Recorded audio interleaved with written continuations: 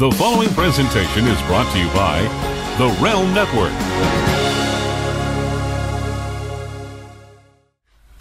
It's right about time again to swerve again, confuse the general fans again. Add another swerve and then... Oh shit! It's Vince Russo! Vince McMahon's best kept secret. I am the Antichrist of professional wrestling! David Arquette won the world title! I've got a wife, 3 kids at home, and I really don't need this shit. How can this show be so awful, Mr. McMahon? I didn't think it was. Viagra on a pole match. And Hogan, you big bald son of a bitch, kiss my ass! Judy Bagwell on a forklift match. McMahon, the family, the Rock, they screwed us all. Now you're the editor, right? Mankind did it. Jumpy, beat me. Goldberg steered Russo out of the cage. I'm from New York. I'll get downright nasty. This is Vince Russo's The Brand. I don't think I've ever had a swerve like this before, and I'll tell you why. Listen, everybody knows that I have my detractors out there, and I have people that absolutely hate me, but I think I'm safe in saying those that hate me, I don't think they hate me because it was anything personal. Because honestly, I don't think I'm a bad guy. I never really, I don't think I treated anybody badly or disrespectful. So I don't ever think it was anything on the personal level. I think people hate me because a lot of it was professional, and I think some people have a hard time separating professional from personal, and that hurts me, quite frankly, because I don't dislike anybody.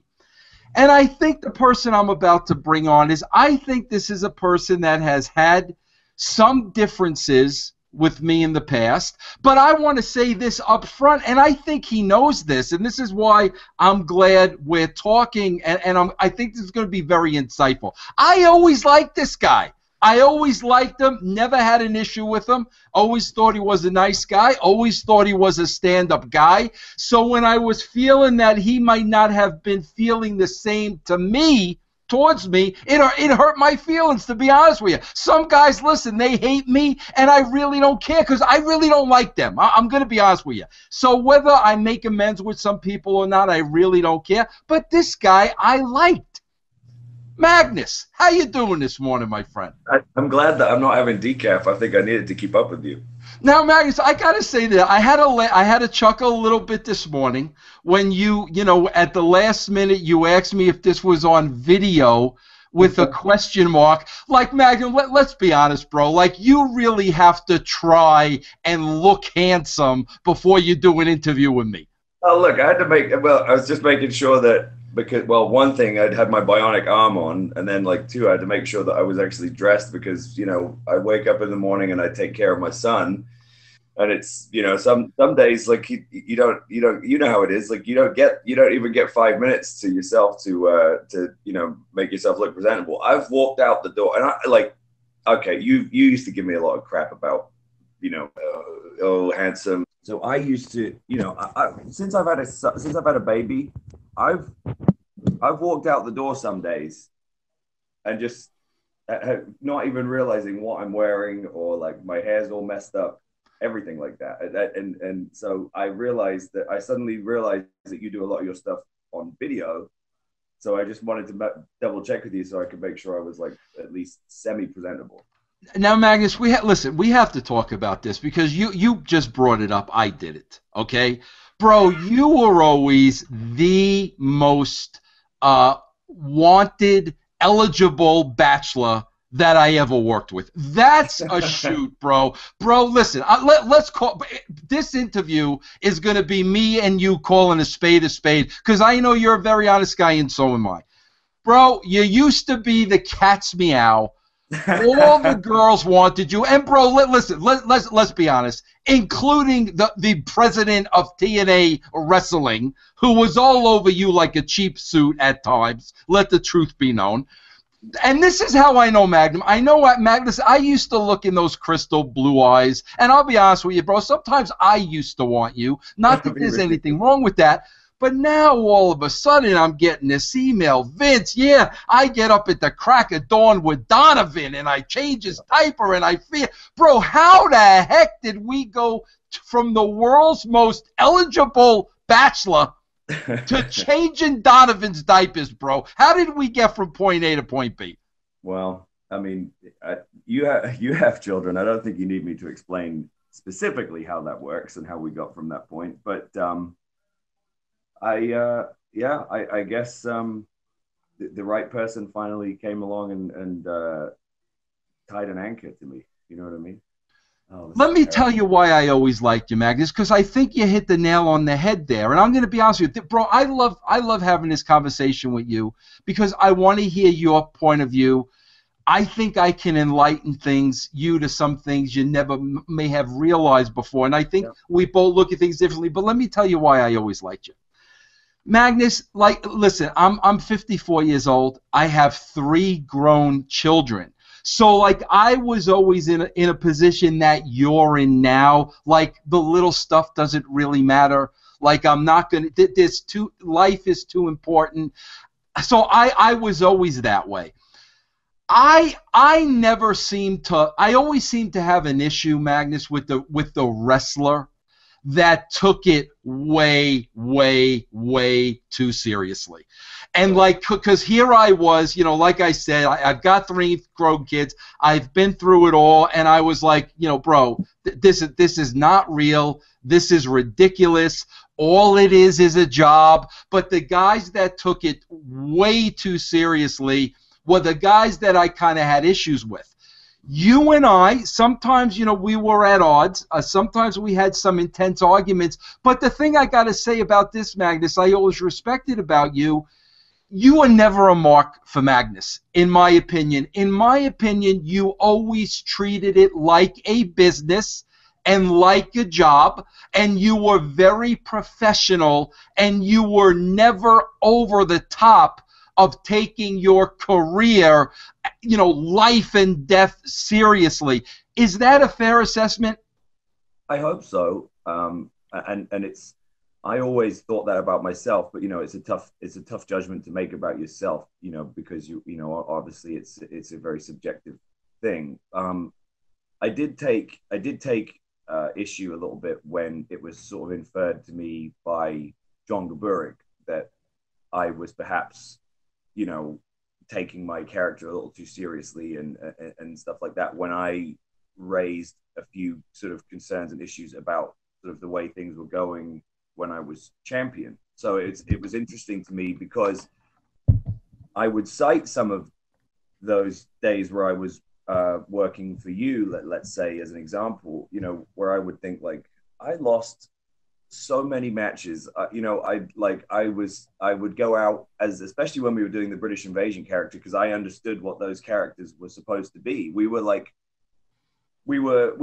light relief to a degree, and then slowly built our credibility through having sort of, through Doug's wrestling ability and my ability on the microphone. And slowly we built some credibility where then later on we could sort of be plugged into more serious stuff with, say, like a Beer Money or Machine Guns or whoever it was. But certainly a lot of our job at that point was to come out in, Union Jack tights and Union Jack jackets and be sort of a little bit of light relief and say pompous, things that, so that then, eventually like the big American baby face could come and kind of shut us up and have us show our ass a bit. Like I was, and I understood that. And also I think maybe it's just because of my pedigree in wrestling. Like I came up on the holiday camps in the UK where it's 100% like Gaga. It's all like walk and talk and like, it's so crowd interactive and, almost over the top kind of Looney Tunes kind of wrestling. And that, so to me, I never heard a single discussion or a conversation backstage at any wrestling show regarding like who's winning and who's losing and, or how it's done or anything like that until I came to America. Like that, I had never heard a conversation about that stuff until I came to America. I never thought for a second, my God, how much could these British fellas hate the fact that they come over here, we put them in the Union Jack. It's so stereotypical. It's England against the Americas, and like how freaking like pathetic and ridiculous is that? And the fact that you sit here and tell me that now, I'm like, yeah, bro, like you're dead on. Being that I'm not British, bro, I was never in England when you and I knew each other. I didn't go there till the last year. I've been there 3 times. Now I understand British wrestling a little bit more, and I love it. But I had no idea what somebody from England represented. So that in itself had to be extremely frustrating to you.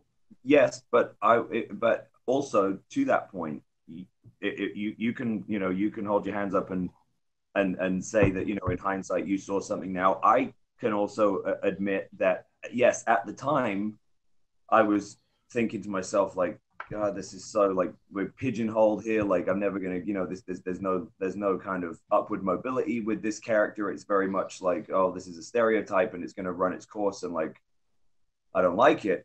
But now in hindsight, I can look back at it and go, it gave me a brilliant opportunity to improve whilst also getting regular TV time. And I've emphasized the word regular, like every week.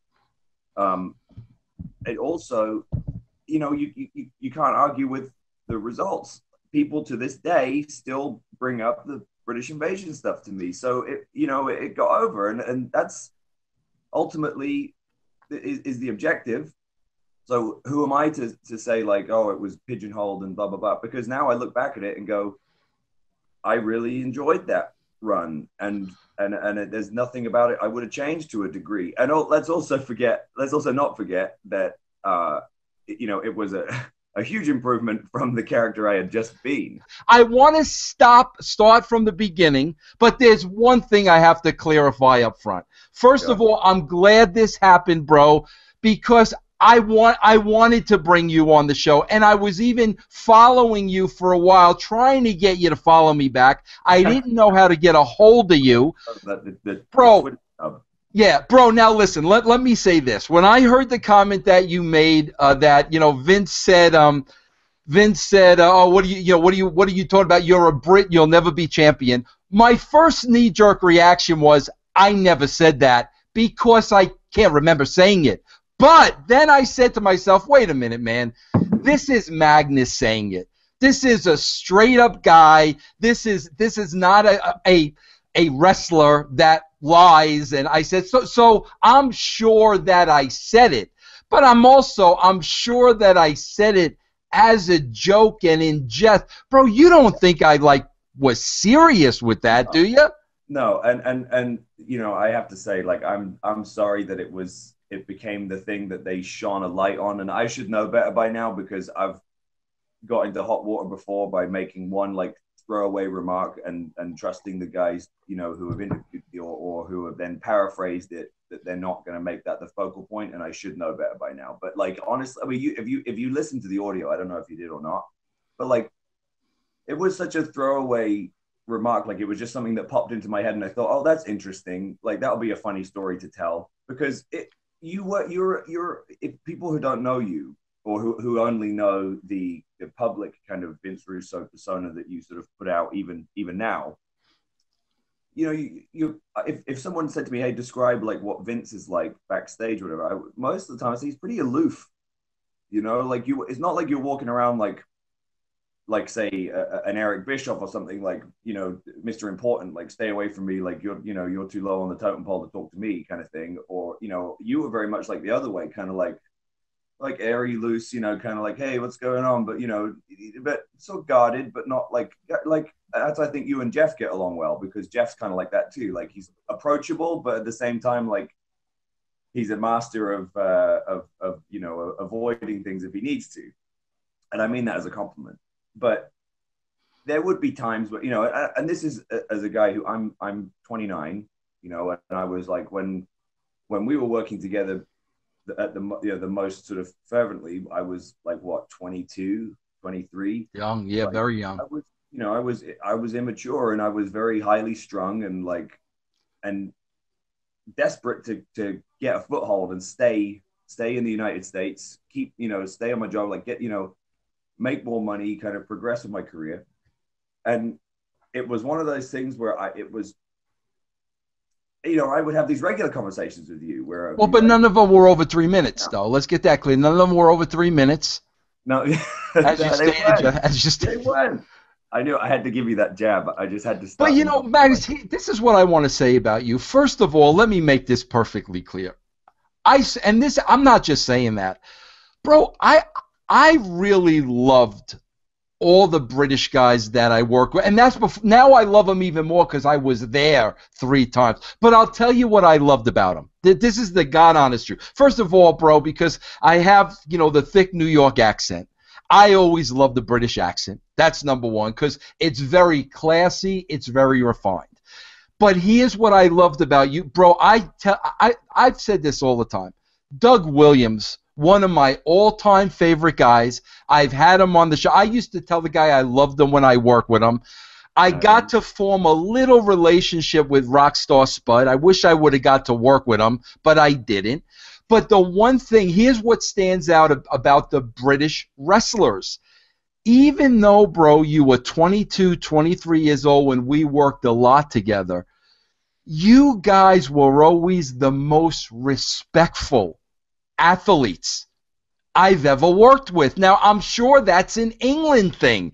I mean, always, bro, when you were unhappy about something, you never had an attitude. You never had a chip on your shoulder. You would approach me, like a gentleman. You would file your grievances, and always very, very professional. So, I mean, I hope you understand that, with all the guys that I worked with that were never unhappy, one of the reasons why I did gravitate to you was because you were always so professional, even at that young age. Well, thank you. I appreciate it. And I have always tried to do that. And again, that was one of the things jumping forward that sort of pushed me on my decision to leave TNA, because in my mind, I still maintained that approach, even as the world champion. And even after huge milestones for me, like Sting doing the honors for me in the middle of the ring, I still maintained where if I did have something, I'd be like, hey, can we go and have a private chat somewhere? It was never like, hey, come back and throw a big temper tantrum and stuff like that. And when I'll tell you that the thing that really hurt my feelings, and it shouldn't have done because I shouldn't have given it the credibility and we'll talk about this later. I think everyone in wrestling is giving the internet news sites way too much credibility and paying too much attention to them. But it did hurt my feelings when I think it was Wade Keller and a few others started sort of putting out this thing out there that, he's upsetting a lot of people backstage, and he's upset the veterans because he doesn't talk to and I couldn't, and I was so hurt because I knew it was a deliberate sabotage. Yeah, I know who it was. Yeah. And everyone who's there knows who it was. I'm not going to say who it was, but it was so obvious that it was like a hatchet job on me. Magnus, let's go to the beginning. Let's go to. I want to start at the beginning. We're going to talk about all this because Magnus, I want to tell you too. You don't even know this, and I'm going to tell you this. I first started working as the secret consultant in your match with Sting, and the first script Gaborik sent me was that. And, they had told me, John had set me up telling me Magnus is going to be the guy, Magnus is going to be the guy, Magnus is going to be the guy. They sent me the script. They had Sting going over in the match. So I was like, wait, bro, keep in mind it was my first pay-per-view back. Right. So I said, John, with all due respect, if Magnus is the guy, how the heck is he doing the job to Sting?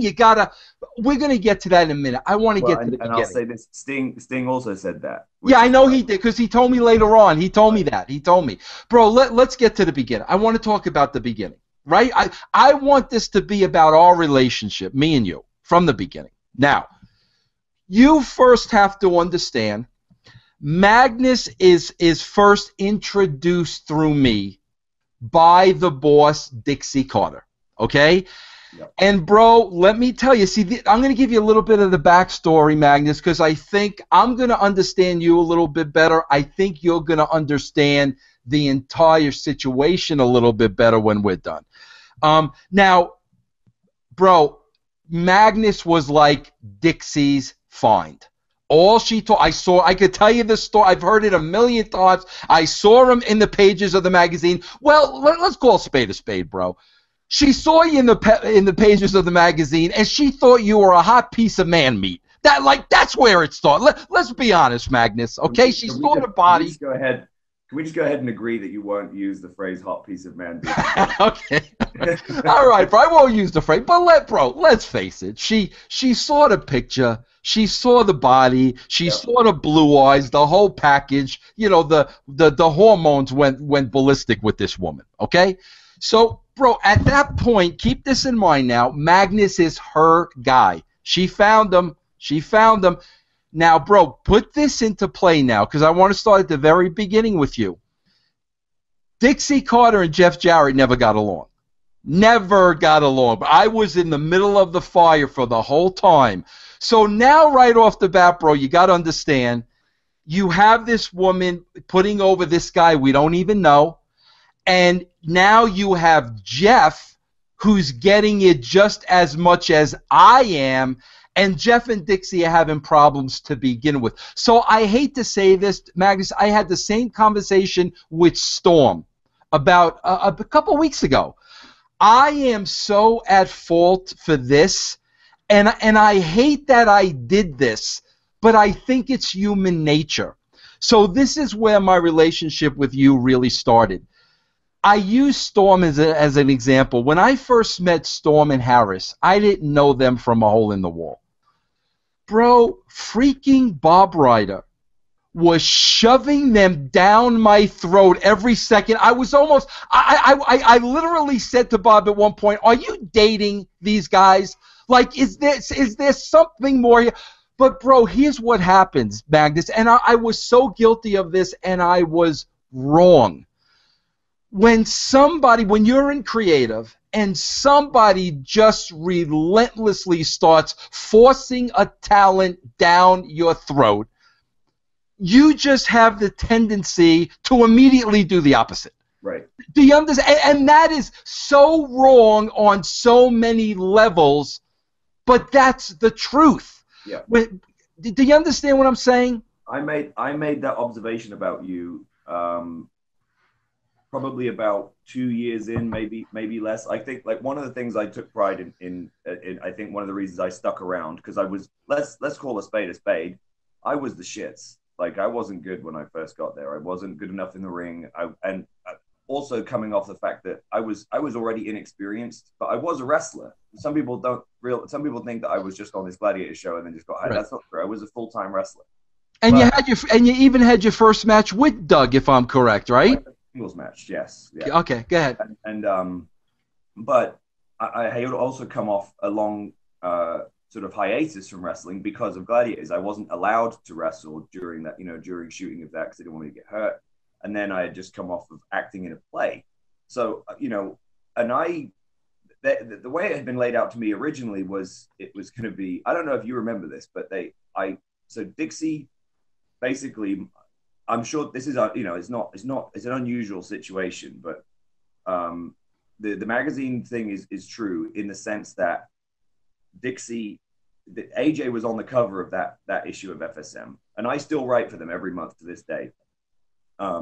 But AJ was, and that was the first time a TNA guy had been on the cover. It had always been WWE guys, and this was the first time TNA had been on the cover, which was a big milestone, represented like TNA really starting to get a good grip in the UK marketplace.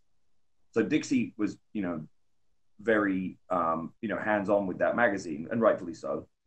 James, the editor at the time, then just reached out to me and said, "Hey, just FYI, like, Dixie read your feature and sort of asked if you wouldn't mind, being put in touch." And I said, "Sure, absolutely." And within 2 emails, Dixie's like, when could you start? And I just sort of went, "Well, I have this, and this, and this, and so I could start in the new year." She's like, "Perfect, starting time for the UK tour." And I'm immediately thinking, like, geez, like, they don't. I'm so inexperienced. They want my first matches to be like on the biggest live events they have, and you know, I wanted to do it, but at the same time, I knew the same as why when people said to me back then, they'd be like, "How come you never went to a WWE tryout?" So I go, "Because I wasn't good enough." Mm-hmm, mm-hmm. Like, I don't want to go to a tryout just to be, you know, just for them to then make a note like not ready, you know, or to be a security guy or anything like that. And I'm not disparaging anyone who does that. I just didn't want that for me. So, and then I was getting ready to do, I think I was just about finished wrapping up the second season of the show.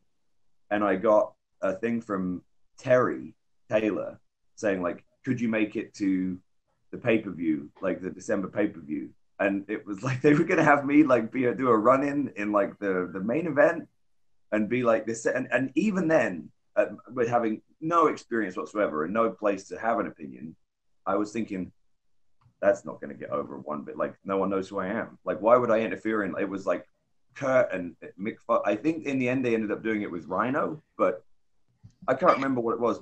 So my very first mistake, people say, oh, Vince doesn't say he made any mistakes, which is such a freaking myth. Dixie shoving you down my throat, and Jeff's too, keep in mind, already were like, here's number two. I never met you, didn't get a chance to talk to you, nothing. She wants you to be on TV right away. We got to come up with a character. All I know, bro, is you were on this Gladiator show. Right. So here's mistake number two, Magnus. In my mind, here's what I'm thinking. Okay, all I know is he's on this Gladiator show.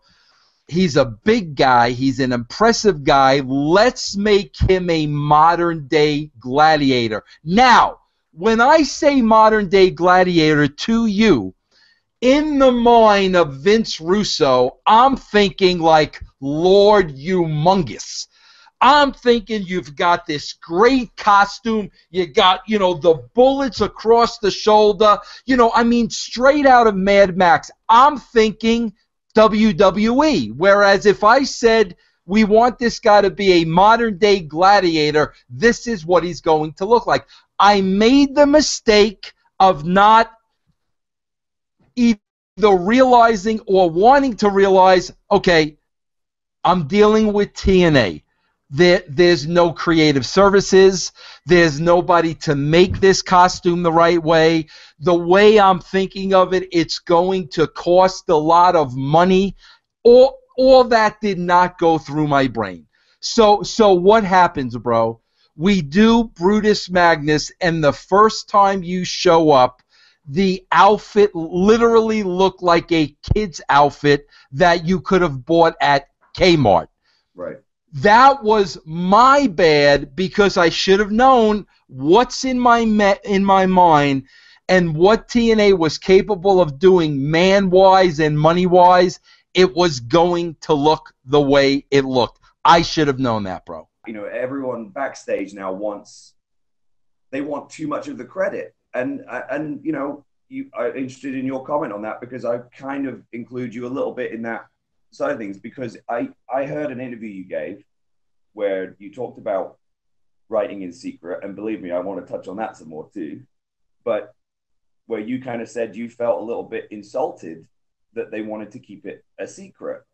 But in my mind, I was thinking, if you're the writer of the show, for the sake of the audience and the sake of the sort of suspension of disbelief for the product, you really don't want to know who's responsible for it because then it adds a different element and you can't invest in the characters. I felt it as an insult because to me, and I think you can vouch to this, a big part of my job was communicating with the talent. Right. I could not do that in secret. So such a huge element of my job was taken away because I could not get on the phone with you and say, Nick, you're having this match with Sting. Nobody could know I was working that. Right. Working with talent was such a big part of me and who I was that, my God, bro, honestly, I just assumed not even work as a consultant if I can't communicate with the talent. So I hear exactly what you're saying, bro, but it was never a credit type of thing. It was, man, if you're going to hire me as a consultant, there are things I need to do. If I can have no communication with the talent, you're taking away at least 50% of my job. Yeah, and in fairness to that point, you know, I would have said that at that period, John Gaburik was, I have my opinions about his qualifications, you know, and I don't think that he's done a very good job, and I don't think he's very experienced, and the communication was a huge issue. Yeah. Because he within this, I've never seen anyone, and bearing in mind, you know, I was in my run, I saw like a revolving door of who was in charge, right? It was like 4 or 5 different people. And every single time that happened, I had to go back to the bottom of the pecking order. I had to prove myself all over again. Yep. Have the same discussions about who I was and what I had done. No, I wasn't. No, I was a wrestler before I was on Gladiators, and you know, blah blah blah. But I've never, out of all of them, you know, saw a quicker descent into like, I'm the boss, like I don't have time for you, like I'm the big Magnus. I could tell you when he brought me on as a consultant, first of all, the only reason I got hired as a consultant was because Dixie wanted it. Right. That's number one. Number two, the minute he brought me on as a consultant, bro, I could tell you, you know how like you quickly learned how things were backstage? Within 3 weeks of being around him and having conversations with him, it was clear to me that John Gaburik, creatively in his mind, he knew more than Vince Russo would ever know when it came to writing a show. Now, keep in mind, you could say whatever you want about Vince Russo, but I got my education working with the best in the business, 5 years of that being connected to Vince's hip. Right. Within 3 weeks, John Gaburik knew more than I would ever know about creative, and it was clear to me, this guy wanted to be the boss. He doesn't want to be challenged by anybody, certainly anybody who knows more than him. Thus, Dave Lagana, Matt Conway, in the bushes, minions doing his work. There's other things I want to talk about with you because there's things, bro, you don't even know. Okay? Yeah, I'm honest, Vince. I'm genuinely like curious about it because I'll tell you, I heard the sort of rumblings, right? There was like the occasional kind of, I heard that like some, you know, they might be bringing Vince back or whatever, but it was never any more than that. And you're totally right about Lagana and Conway. I like Matt Conway, like I really like it. He's a great guy. But those two guys are trees in a field. Yeah, you know, Magnus, it's like you said, bro. I'm with you 1,000%. Like, you know, you think there's too much of guys wanting to be credit, wanting to take credit, and I don't disagree with that, bro. I really don't. But I think on the other side of the coin, you can't be a writer or a producer in wrestling and hide in the weeds. Because, bro, you have to take responsibility. You got to say, yeah, I effed up, or, yeah, that was good, but... Yeah. But I'm referring more to, like, in public, like, to the fans, not so much to the talent. I mean more as far as, like, to me, you know, Dave Lagana being on Twitter and having, like, X amount of thousands of followers and, like, having his profile picture as him and Rockstar Spud, like, that's an issue to me. Yeah. You know what I mean? Because I'm like, this is an interesting story for you. So you said you came on in like October of 2013, right? So this was in the summer of 2013. They had me. I was, you know, I've been a heel most of my run there, and I'm much more comfortable as a heel. Really liked working as a heel, but they had most of 2013. I was a babyface, and you know, it's scary being a babyface for a guy like me because it's, especially with that particular audience at the time, was becoming very hostile to anyone who had the look. Also, the fact that I was a Brit, I'd been a heel for a long time, you know, against guys like Joe and stuff who were, you know, hugely over character baby faces. Well, finally, I start to actually get some steam as a babyface. I'm starting to get over. You know, they had the aces and eights, so they kind of had. If you wanted to be, I figured, like from a business standpoint, if I want to be on the show, I need to be a babyface. So. You know, and it was a slow process, and it was like learning all over again to, you know, to work, to really learn how to work as a babyface. But I sat down with Sting a lot and picked his brain a lot about stuff like, because to me, you know, his ultimate babyface character. But I started to get some momentum going with it. And then they had me join the Main Event Mafia, and I remember being like filled with anxiety about it, because I was thinking like, it was funny how it worked out, because Sting independently in a shoot interview, I hate that word, but you know, in a real interview, had endorsed me publicly. Kurt in an interview had endorsed me publicly, and Joe had also several times. So it kind of made, so I don't know whether that influenced it, but that was then, you know, then they said, we're going to do the Main Event Mafia and you're going to be in it. And I remember thinking like, do I, you know, I don't know if I have the credibility. Like, I've never been champion. I've not, how many main events have I been in? You know what I mean? That weren't tags. And I was going like, you know, and then they said, don't worry, like the way they're going to, you know, we're going to portray it in the right way. You know, they're going to say the idea is that we're going to have past, present, and future. I said, okay, fine. Like, trust you. And it ended up doing very well. My first night in Vegas, you know, I'm standing there. I've gone out and spent like $5,000 on suits, you know, like got the whole deal, and went out, and I was, you know, it was all about because they did the thing where Kurt stood in the ring and he's like, the fourth member is, and I remember thinking like, if this doesn't get reaction, like I'm dead immediately, like dead in the water. But it got a decent pop and cut a good promo. Bruce Pritchard finally gave me the time of day, and we're off to the races, right? I come back from that segment. Dixie comes over to me and goes, hey, take a picture with me. Okay.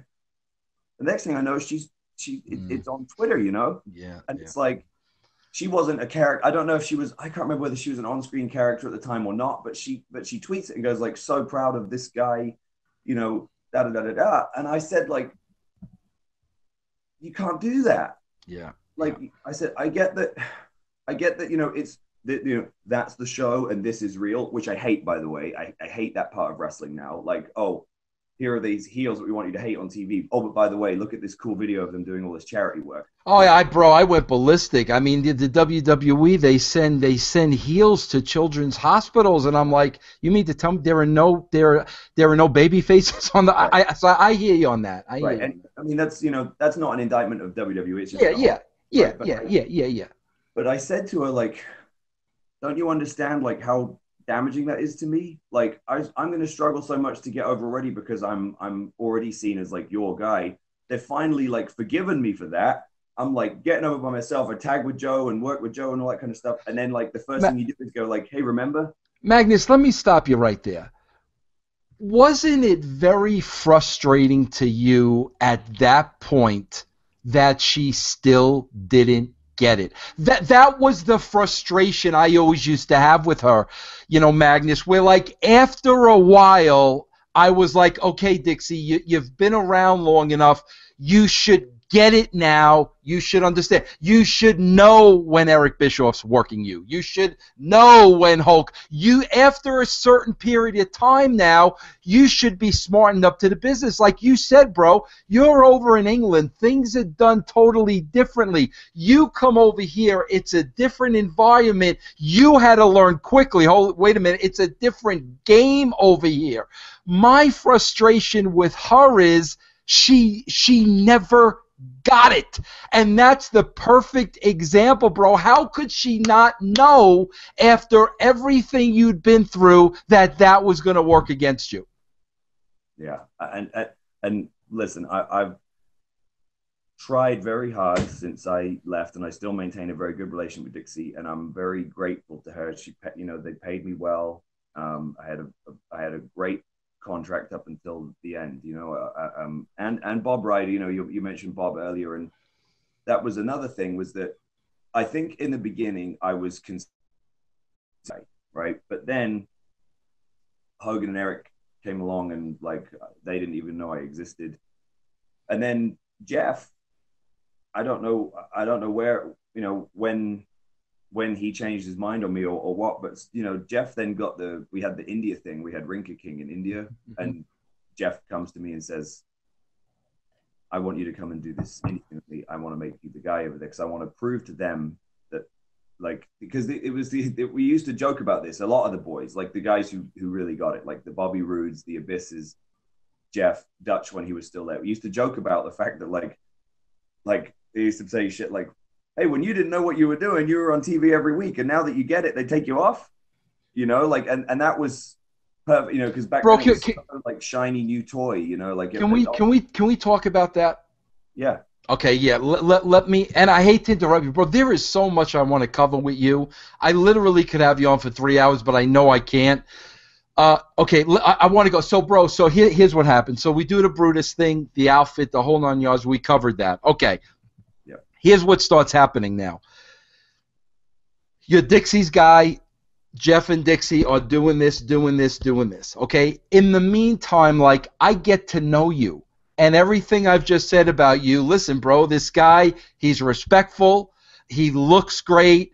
You know, he doesn't, you know, he's not like the others. Let me just put it to you that way. I had my hands full, bro, with the 20-something-year-old guys who knew more than I would ever know. You weren't one of them, okay? So now, this is what I start doing, bro. I think here's where my separation with some of the boys comes, okay? I know the situation with Dixie. I know the situation with Jeff. On top of that, Magnus, what I get is when I'm in a production meeting and some of the wrestlers who are agents, you know, former wrestlers, you know, guys including Jeff and people like that, when they start criticizing your work, and you even, you know, admitted at the beginning you're green, when they start criticizing your work, that's where me, Vince Russo, the writer, I can't say anything. Right. I'm not a wrestler. I don't claim to be. So when the wrestlers start talking about somebody's work, I can't say anything. That's not my place. Right. But with all this going on, here's how my mind works. My mind works as, Vince, maneuver through the BS and just get the guy on TV. Because with me, Magnus, this is a business. And it's not about, you know, are you the top baby face or are you the top heel? Are you in the top feud or are you in the bottom feud? To me, as a business, Nick Aldis wants to get his brand on television. Even if it's 5 minutes doing a job, get them on TV. So, like, that used to be my discussion with a lot of the guys. Bro, you're on TV. Your brand is on TV. You're in front of X amount of people every week. Take that time to get yourself over. Don't worry about, I'm not getting a push. I'm not the top guy. I'm not this. You're on TV. That's how I always looked at it from a business point of view, okay? And I definitely didn't understand that until much later down the road. So now, let me tell you, bro, you don't notice. I'm telling you, you don't notice. And my right hand up to God. And listen, Nick, I don't say anything. When I say something controversial, I invite the people on my show. I will say that to you. I will say it with you here. There is nothing that I would say behind your back. This happened, and if you want to debate it, come on my show and debate it. Right. I remember it as it was clear as day. Now, first of all, people don't understand, Nick. Let me say this. This is the part that frustrates me, and I think you'll understand this, okay? People don't understand. I was in TNA for about 10 years. Nick, for about 8 weeks out of those 10 years, I was actually in charge of creative for about 8 weeks. Jeff was creative.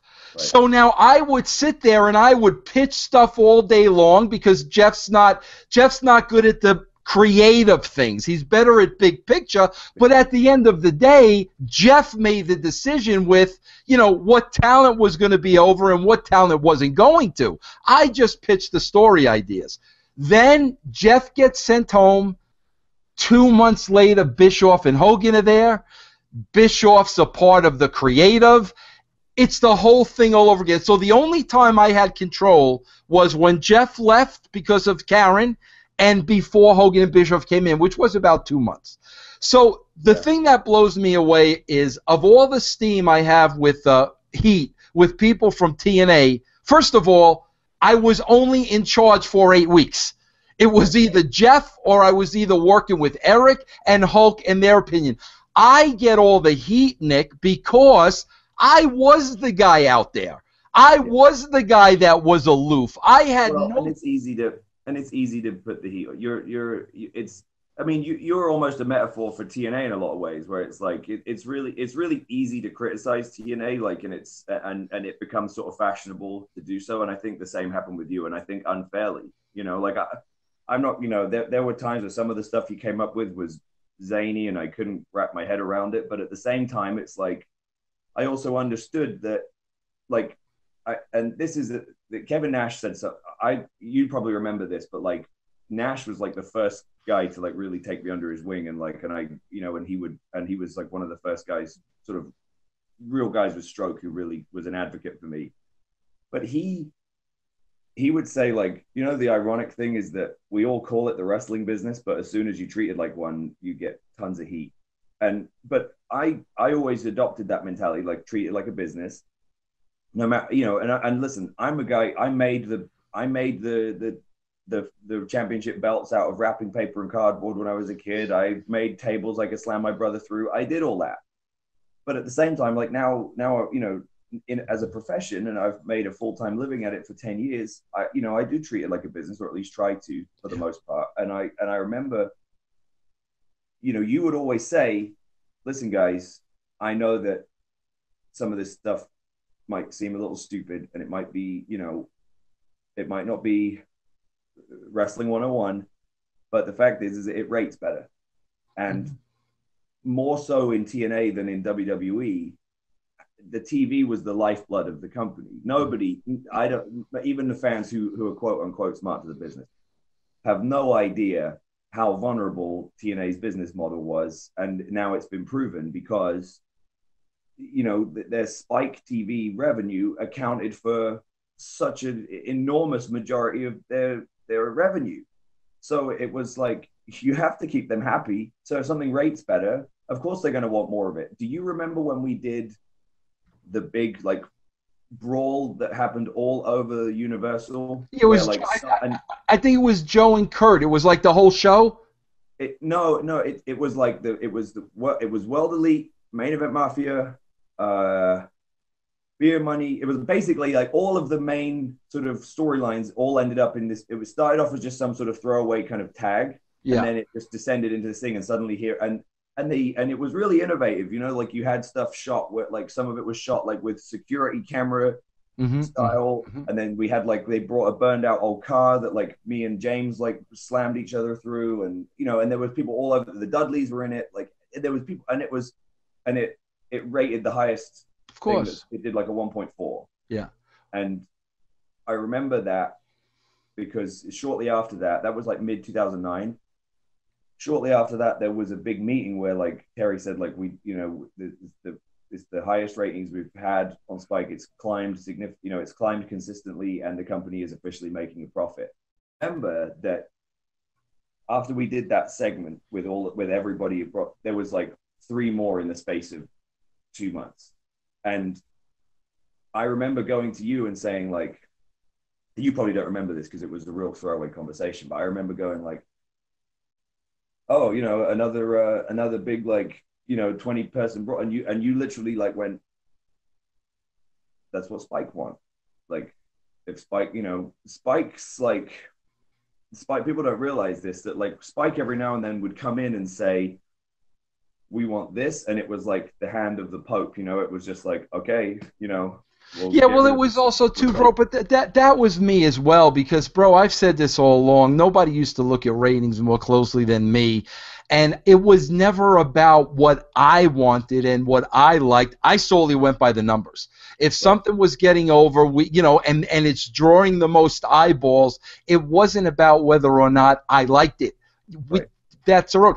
But also, bro, like, with that being said, too, like, I was not the guy, and I tell this story because, bro, this got me years and years and years of heat with Joe. And I didn't find out till after I left TNA. But, like, bro, I wasn't the guy that if somebody came up with an idea and it wasn't mine and I disagreed with the idea, I wasn't the guy that went to Talon and buried the guy whose idea it was. We were a team. I was just as responsible for anybody else. So I will say it now. And if he wants to deny it and come on this show and deny it to my face, bro, you are more than welcome. Okay? I will say it now. When Eric Bischoff pitched to me and Conway about Samoa Joe being kidnapped and thrown in a van, I looked at Bischoff like, bro, you're nuts. The whole story was Bischoff claimed that he could get Jimmy Snuka, who was behind it, and he was going to train Joe. Okay, now, that was 100% Eric's. Bro, Conway was the third man there. Anybody could ask Conway. And I objected, but, bro, it gets to the point sometimes where I'm not going to have a full-fledged argument with Eric. I'm waving the white flag. That's what people think. Everything was my idea. Right. Okay, bro, we did that, okay? For years and years and years, Joe held that against me. Right. Because in his mind, that killed his career. And I finally told him when I was out of TNA, I said, Joe, I said, that wasn't my idea. And at that point in time, I wasn't going to bury Eric because we were all in creative together. But the fact that he assumed it was me because I laid it out to him because Hogan and Bischoff would leave the building all day long and not come back till before the show started. Just the fact that I laid it out to Joe, it was my idea, and he blamed me for that for years. Yeah, I remember that angle, and because then shortly after that, wasn't that when he came back and he hung the Daivari upside down and had the machete? Something, bro. But here's my so like that's my point. I was the guy out there. I was the guy in the trenches, and therefore I got blamed for a lot of things when literally 8 months the book was mine. Bro, I swear to God, this is what happened with you. I'll never forget it as long as I live. I don't know if you know this story. Bro, the very first time you met Eric Bischoff, it was me, you, and him. And I may have made the introduction. Okay? The three of us were there. We had a conversation. Okay, bro? When you walked away from the conversation, Eric turned around to me and said, I don't like that guy. He's a guy that you can't trust. This, my right hand to my children, bro. If Eric Bischoff wants to come on the show, come on the show. That's a guy you can't trust. I said, why, Eric? He said, because the whole time the three of us were there talking, he couldn't look me in the eye. And I said, Eric, I said, I know Magnus. He's a stand-up guy. There's a big part of Magnus that is shy. I said, bro, you're a very intimidating guy. I said, when people meet you for the first time, it's very intimidating. I said, I promise you, he meant nothing by that. He turned around to me. He turned around to me. He goes, I don't care. I don't like him. Now, bro, from that moment on, anytime your name is brought up, this is what is in Eric Bischoff's mind. So when I'm sitting there creatively, and I know you've got to make money like everybody else, the only way you're going to make money is to get on the show, even if it's an insignificant part to have you on the show. But, bro, that happened. And that's the thing, bro. It's like I would get heat for everything, and it was like, bro, I was just the guy that was always there. Yeah, I understand. Okay, I did hear a version of that. I didn't, I don't recall that, but I do remember being slightly intimidated and wary of Eric, but also slightly kind of standoffish, which was my fault. Like I remember having a little bit of resentment because if you recall when they did the Monday Night Impact, they advertised us and Beer Money as one of the featured matches, and then none of us were actually there. We weren't even booked. Like we weren't booked, but they advertised us. So in our minds, we all went, so you'll advertise us to help try and like get a rating or to help try and get some eyeballs or whatever, supposedly. And then the first thing they did was tear up the format thing. So just, I mean, indirectly, just like buried all of us, without having even met us at that point. So I was already like harboring like a little bit of like, I wasn't going to show up and kiss his ass. If it was misinterpreted, fine. But we did have a conversation much further down the road where I basically started to realize like it's now or never. Like I'm going to confront this guy and like get the truth out of him because I could tell, he's one of the most unapproachable, like in terms of body language and the way he carries himself in the whole I've ever met in any walk of life. I finally corner him and go, "What's the deal? Like, what is it with me that doesn't work for you?" And he goes, "All right, fine. You want to hear here it is." And he goes, blah, blah, blah. And you think you're better than everyone else. You walk around like you're, you don't talk to people and you're very unapproachable. And I just went, "Are you talking about me or you?" Because it sounds like you're describing yourself. I was like, "You are the most unapproachable person I've ever met." And then this was the beginning of when I started to realize like how fucked everything is. Sorry for the language. He goes, "Well, I read this interview you gave on like so-and-so.com recently," which bearing in mind was I was at a convention doing a signing and one of these guys came up with one of these gimmicks. You know what I mean? It was hardly a significant thing. And he goes, "Where they said, if they asked you if you'd ever go to WWE and you said yes." I go, "Well, what the fuck do you want me to say?" I said, like, "What's wrong?" I just go like, "Okay, well, first of all, they're the industry leader. Anyone who works in any industry, if they're asked, would they consider working for the industry leader? You, of course, would say, yes, I would consider it." I also said that as far as I'm aware, that's not really up for discussion. I'm under contract and I'm loyal to whoever I'm under contract to. I also said that Dixie's given me a lot of opportunities which I didn't necessarily deserve at the time, provided me a nice living, and I'm loyal to that person while I'm under contract to that person. End the story.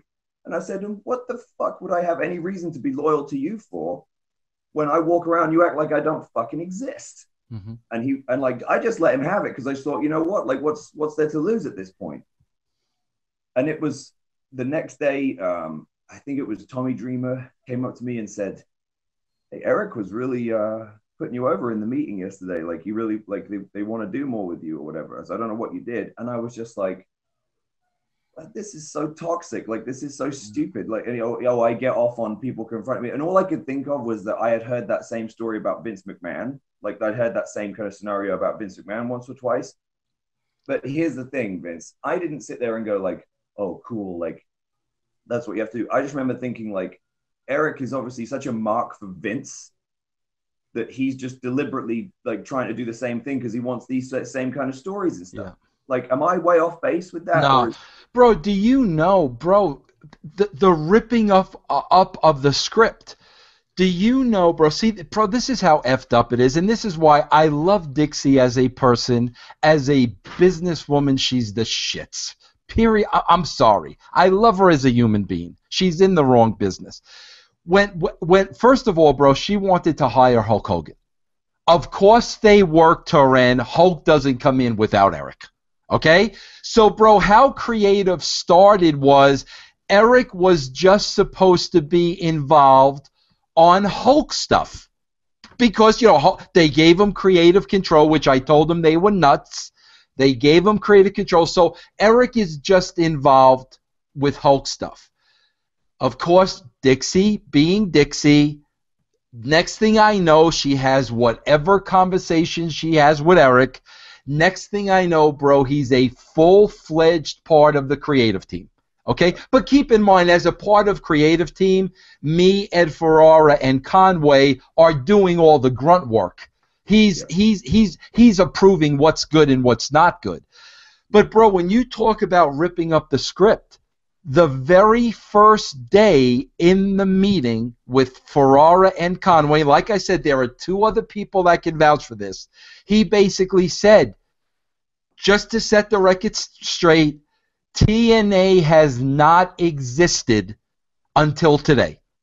Everything that you guys did up to this point did not matter, and literally ripped up the script that we had. And like the three of us looked at each other. But again, like who do you put the heat on, bro? Do you put the heat on Eric Bischoff, who is a egomaniac, power-hungry mongrel, or do you put the heat on the person that gives him that power? Yeah. You know, that's what it comes down to, you know? It's ironic to me that he would say that when, at that point, the only reason they came in was because TNA was starting to be on the radar.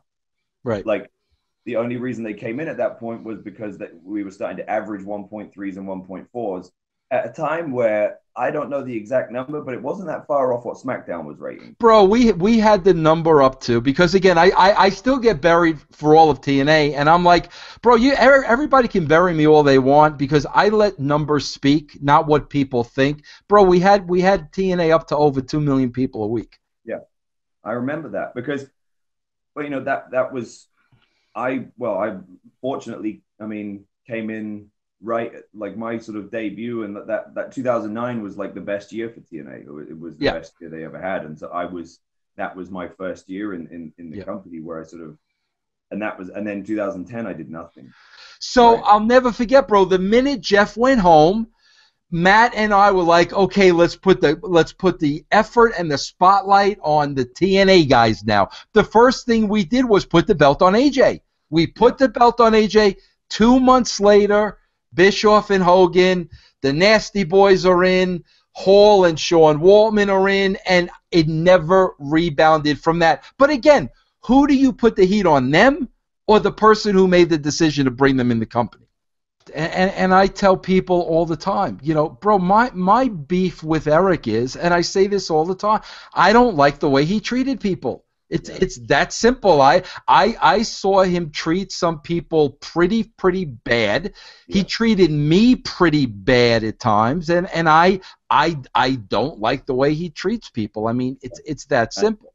Yeah, and I had the same opinion about John Gaburick, honestly. Yeah, bro, let's jump to that period. Let's jump to that period. Because, bro, they bring me in creatively. Now, you know, bro, I went home because, you know, bro, if you knew how creative was, this is how creative was being done at the end, Magnus, to give you a little idea. Me and Conway would do all the grunt work. We'd write the creative. Okay, Eric was never involved in that. At that point, we'd have to send our creative to Eric, okay? Bro, imagine this. Also, let's put this in its proper perspective, bro. I was the guy at WCW. I was the guy at WWE that was writing when we reversed the ratings with WCW. Let's set history first. So Eric had this company on a roll. Vince brings me in as a writer. Vince and I are writing the show. The birth of the Attitude Era. All of a sudden, we kick their ass. Eric Bischoff is out of a job. Okay? Now, under the guise of Dixie Carter, okay, now Vince Russo is writing this show with young Matt Conway, and somehow, some way, we're sending the show to Eric Bischoff for his approval. Right. That's how Dixie could get worked. But like Mags, I even went with that. I went like, okay, fine.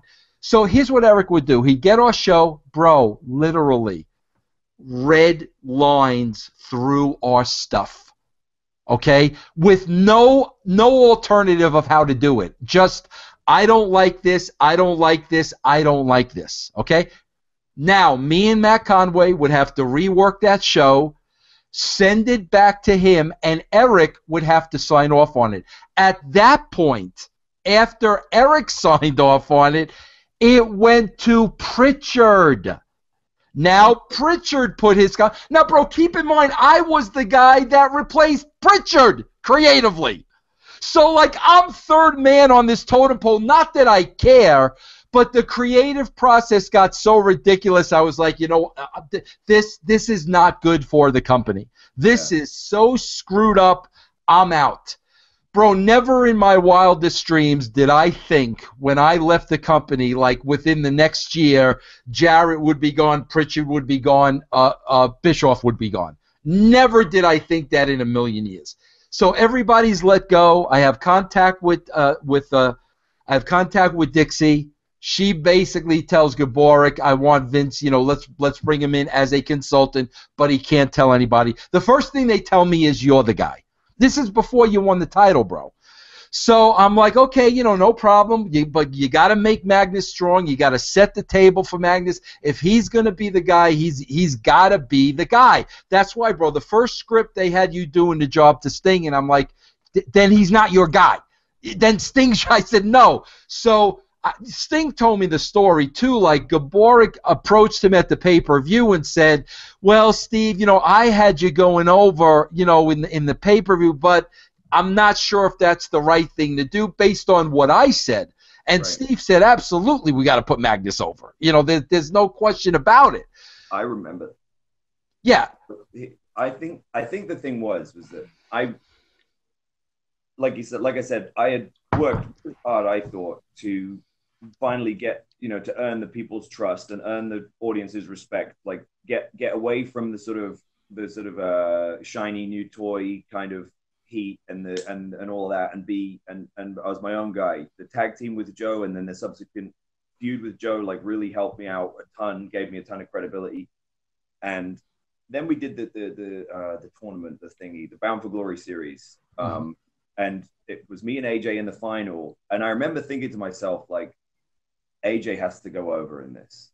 Because if I go over, it's just too much. It's just going to be a little too much. And everyone's going to get into that, he's getting a push thing. So luckily, I mean, I would never have voiced it one way or the other anyway. But when Jeff called me and said, here's what we're doing, you and AJ, you beat Bobby in advance. AJ beats Aries in advances in that night, and then you wrestle each other, and it's like a 50-50, and it's like AJ just catches it, and you sit there, and like as soon as it's over, you sit there like Hogan did after he lost to Warrior, and you look up like tears in your eyes if you can get them, which I could. Like you look up there and you get that that moment where it's just like, man, I worked so hard and I almost won. And I said, I love it, because I knew that was going to get me over. Mm-hmm. But you can only do that once. Mm-hmm. Mm-hmm. And I knew that. So then when it came, and then that was what progressed to this. I loved that all of that story arc. I thought was fantastic. I loved it. I get to, so then it was like, because that was the whole idea, was I then get frustrated and go like, what's the point? Blah, blah, blah. And Sting goes, here's the point, is that I'm going to wrestle you at Bound for Glory. You've earned it, right? Here's your chance. It's like a no-brainer what the finish has to be. Mm-hmm. But again, I can't say that. You know what I mean? Like if I'd have got there and they said, you put Sting over in 1 minute, I would have still done it. You know what I mean? Because I don't get paid to write, and but I will voice an opinion because I'm an independent contractor. They called me, Big called me, Gaborik called me, like 3 days before the pay-per-view or something, and said like, I need you to do the favor for Sting, and then that's where you're gonna snap and you're gonna turn heel and like blah blah blah. And I just remember thinking like, well, okay, I don't love it, and I just said, okay, if that's, sure, like whatever you need, I get, and obviously by the time I get to the pay-per-view, everyone's coming up to me and going like, oh, is that what they're doing? Like, oh man, like that's not the right thing to do. And, but I just go like, I know, it's okay. Sting then says, hey, did you hear what they want to do for this match? And I said, yeah. I said, Steve, you're the man. Like I do whatever you know what I mean? Like I don't get a say. And he goes, well, I don't care what you think. You're going over. Like, and this is, I'm telling them right now that this is what we're doing. And then on top of that, he goes, not only that, but I'm tapping out. Like you're submitting me in the middle. And like we had asked Kurt to come and help us sort of do the match or whatever. And Kurt was like, wow, like he wouldn't even do that for me, you know? Like, and I remember, you know, like, it was a significant, really significant thing. Yeah. And we had the match. Like, I'll be honest, the people weren't with it as much as I had hoped, but I think they weren't quite because you know, it was confusing, kind of creative at that point, because they had me deliberately kind of set the table like I was going to turn, right? So I feel like everyone was waiting for that turn, and then it never happened. And then they did like the phony handshake and stuff, which I didn't like. But it was like, that was the thing. It was always this compromise, but it was never a compromise for the good of the show. Yeah. It was a compromise for the like size of whose nuts is bigger. You know what I mean? Where it's like, I do. Yeah. Instead of him going like, okay, if we're going to do it, we're going to do it all the way. You're going to pin him, and then you guys do the embrace, and Sting endorses you and the rest of it. No, it has to be Sting goes to shake your hand and you blow him off. Like, what? I remember just being like, that's so disrespectful, like, to Sting. It's so disrespectful to the audience, and it puts the wrong kind of heat on me. It's not heat on the character. It's just heat on like everything. And they're just going to be like, this is bullshit, right? Because I've sat there, because everyone knows what a legend Sting is. No one who was a student of the game and who knew what they were doing would ever do that, you know? It like, and I just, you know, and it was just stuff like that where I just would go like, you know, but I could tell that it wasn't because of what, you know, he thought it was going somewhere business-wise. It was just because he had to have something. Yeah. And then we came back from that, and Sting goes, I was right there, you know, I shook Sting's hand and said, I will, you know, this is the biggest thing that anyone's ever done for me. Like, you know, you have no idea how grateful I am. Like, you know, I can't say enough. Sting goes, no, thank you for the match. Like, you deserve it. And then he turns to them, to, you know, Dixie Big and whoever was sat there at the table or whatever. And he just turns to them and goes, now you have to make sure that means something. And walked away. And I just felt I felt in that moment that like a switch flipped with Big, where it's like the heat went on me. You know what I mean? Like, let me what to do. You know, bro. Let me stop you right there, because I'm going to throw a beautiful comparison at you. Okay, so now, bro, you're the champion. Okay, they brought me in for a couple of secret meetings. I met with them once in Florida. I think I actually went to Nashville a couple of times or whatever, okay? And, bro, like, I'm sending notes on every show, okay? Bro, I'm putting you over like $1 million. I think you're doing a phenomenal job. It's growing on you. It's working. This is growing. You in that suit look like $1 million. You played the role. I loved it, okay? This is the God honest truth, bro. And I'm going to make a comparison in a minute here to show you the difference. Bro, they bring me to some meeting in Nashville, and I'm putting you over like $1 million, okay? But at that point, bro, there was something going on behind the scenes, like with you and Big. There was some kind of heat, something. And bro, as a consultant, I was never in a position to say what's going on. Like, what did he do? Why have you soured on him? Why don't you have a conversation with him? As a consultant, I'm not in that position. I'm just there creatively. But something happened, whether it was contractually or what, where now all of a sudden the belt's on Magnus, we're building Magnus, he's getting comfortable in this role. I'm loving it. I'm thinking he's doing the best job he's ever done in his career. Did something happen during that time? Yes. I'll tell you what it was. The night that I won the title in the match with Jeff, the vacant belt or whatever, I got a concussion. I'd never had one before, never had one since. Right. I had this, and it was a rotten concussion, like one of those where like I was on autopilot for the rest of the match. I looked like Jeff, bless his heart. Like at one point, I kind of just went to a corner and sort of grabbed him and said like, Jeff, I hurt my head. I don't know, like, talk to me. I don't know what's going on. Wow. He was just like, oh man, like, okay. And bless his heart, like, we still went through the whole thing. No one could tell. And I think that was, you become a victim of your own success in TNA. And that's a statement I make more than once. We'll go back to that. But I think because I did such a good job of covering it up, or I say we did such a good job, I always felt like there was this element where Big didn't really buy it. Like he didn't think that I really got hurt. And I was thinking to myself, why would I pretend to get hurt on the night I won the world title? Like, right. What could I possibly be trying to avoid, right? We did the business. Like, I quite liked the business of that match. It was a bit interfere-y for my liking, but it was, I thought, personally, going back to that period, I could never understand why we did that in December in Orlando when 1 month later we were going to be in the UK, and I could have won the title as a babyface in the UK and then turned heel. I never understood that. But then that's them. You know what I mean? But Scott D'Amore was there because Scott was my agent. And I mean, like, my business agent, right?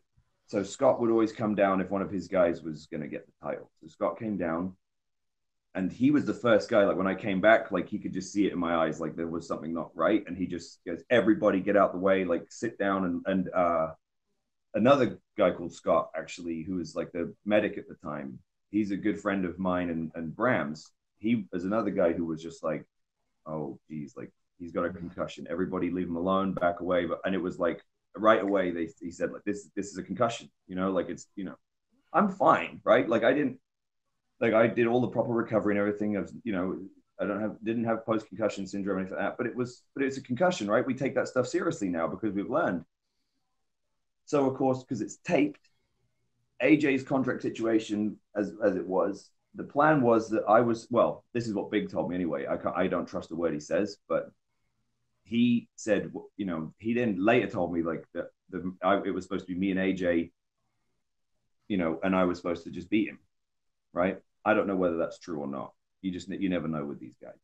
But obviously the first thing Big says to me, bearing in mind I'm sitting there like, loopy, right? Big goes to me, Nick, we've got a bit of a problem. I said, what's that? And he goes, well, AJ, as you know, is not, is not staying with us. And we tomorrow's his last day. We have to get that belt off him. And I'm sitting there thinking, like, no, you don't. Like, we just did a match for the vacant title. Like, why don't we just this isn't be the first time that you've just pretended something didn't happen. You know what I mean? That's what I'm thinking in my mind, right? It's not as important as you all think it is. But then he goes, well, you're telling me that you've got a concussion, and and the medics are telling me that, like, you really shouldn't wrestle tomorrow, and this and that. So that puts us in a bit of an awkward position. I said, yeah, I guess it does. Like, I said, well, I don't know why you're bringing this to me. You make the decisions, right? And then he goes, well, we might have to figure something out. Maybe something with, I don't know, EC3. And I sort of go, like, well, that's odd. Like, that's a random name to throw in this mix. Like, he's not really over, you know what I mean? Like, but okay.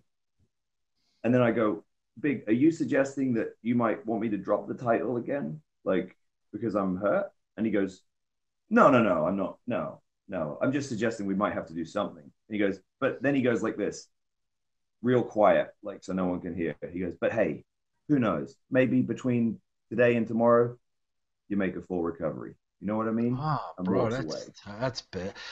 Bro, you would think, I got to tell you something, Nick. Like, bro, listen, Vince Russo ain't Joe Athlete, okay? I had a match with Flair. I got a concussion. I suffered post-concussion syndrome. I've been there and I've done that. It was the worst thing I ever had to deal with in my life. That surprises me so much, just the fact that I know John played a lot of football. He had no regard for the... That's what I'm saying. You think he would know from his football background that... I mean, bro, people don't understand. I can say this because there's nothing worse than a freaking concussion. It's not, blowing out a knee or an elbow or a hip or a this. When you're just out of it, man, and you know something's different and you're afraid, am I ever going to feel normal again? What happens if I get hit again? It's a freaking nightmare. I can't believe he wouldn't know that based on him playing football. Well, and I don't, it was a funny thing, but like, as I just remember just having, like, it gave me chills, you know what I mean? It was such a rotten thing to say. And he goes, because he's like, hey, who knows? Maybe between now and tomorrow you make a full recovery. You know what I mean? And walks away. And I just, that was when I, and then we had to do what we did with AJ and, and just to sort of get through it, right? Because I'm not fit to, I'm not going to put AJ at risk. Right. Of course. Right. You know what I mean? So I go not going to happen, right? So then we did that awful thing with all the run-ins and the bullshit and blah, blah, blah. But it actually, as usual, victim of your own success in TNA, that rated well. Yeah. So then, of course, here it comes again, like, hey, we should do that again because that's getting really good heat. It's like, no, it's not. It's just so ridiculous and unbelievable that everyone tuned in to see it, to see if it was true. You know what I mean? Like, there's a difference. And then because I would voice this, that was where the thing, Big basically decided in his mind that despite the fact that by the time he got there, I was getting over as a babyface. I had the credibility. I was already being like tipped as the sort of as the breakout sort of guy.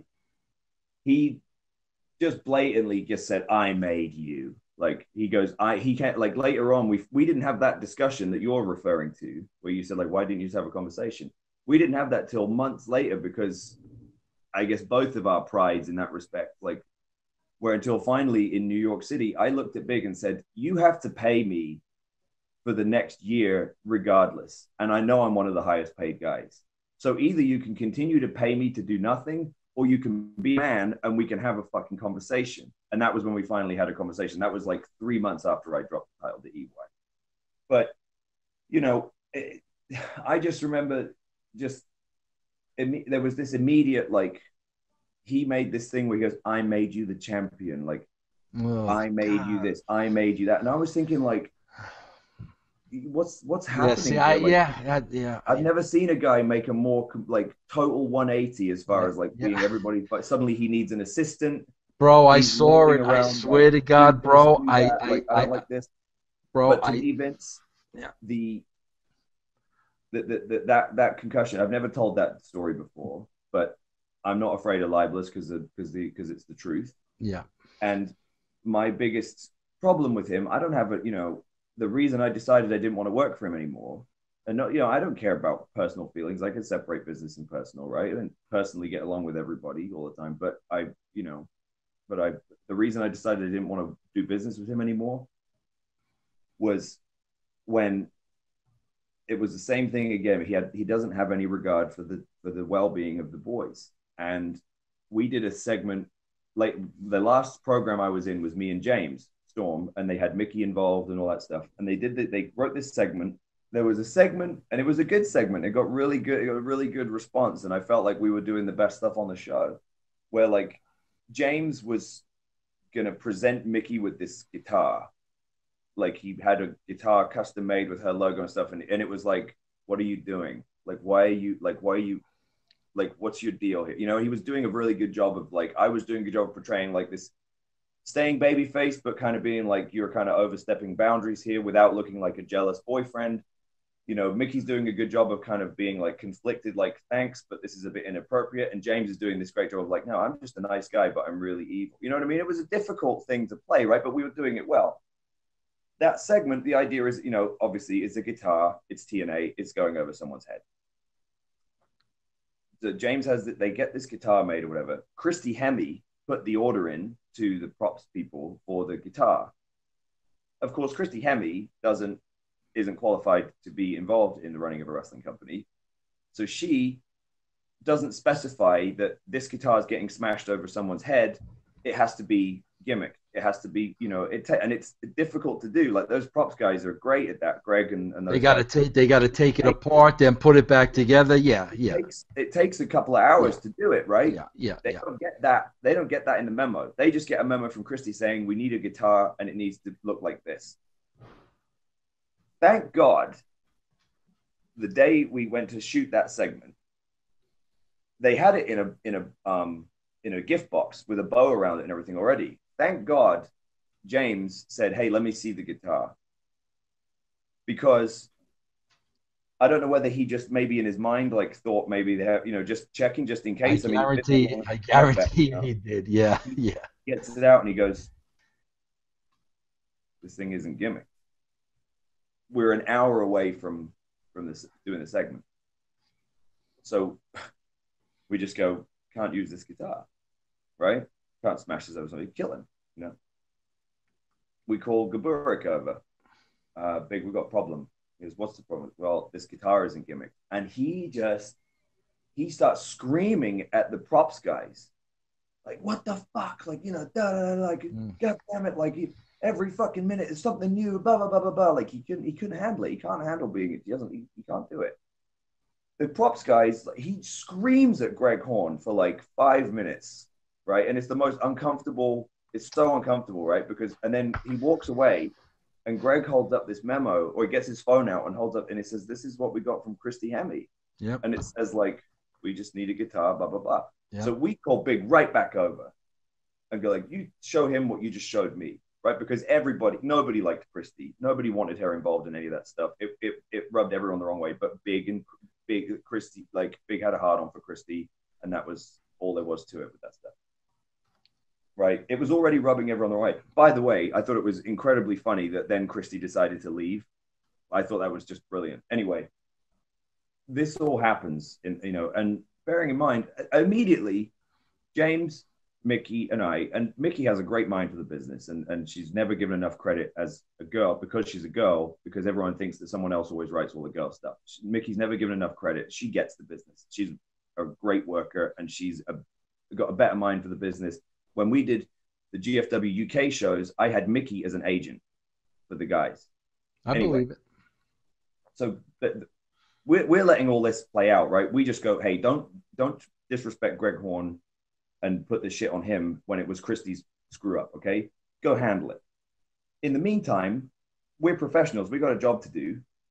So we're immediately coming up with alternatives. Okay, so, well, we could give the guitar and then like maybe, something or other. Maybe I can swing the guitar and you can miss and I can smash the post, and it still gets the same effect. We're coming up with all these different, because the idea was that Mickey turns away for a second. When she turns back, James is laid out with a guitar because he swung it at me and I've stopped it and smashed him. But when Mickey only turns around, she only sees that I smashed James and then goes like, what the hell did you do that for? Right. That was right.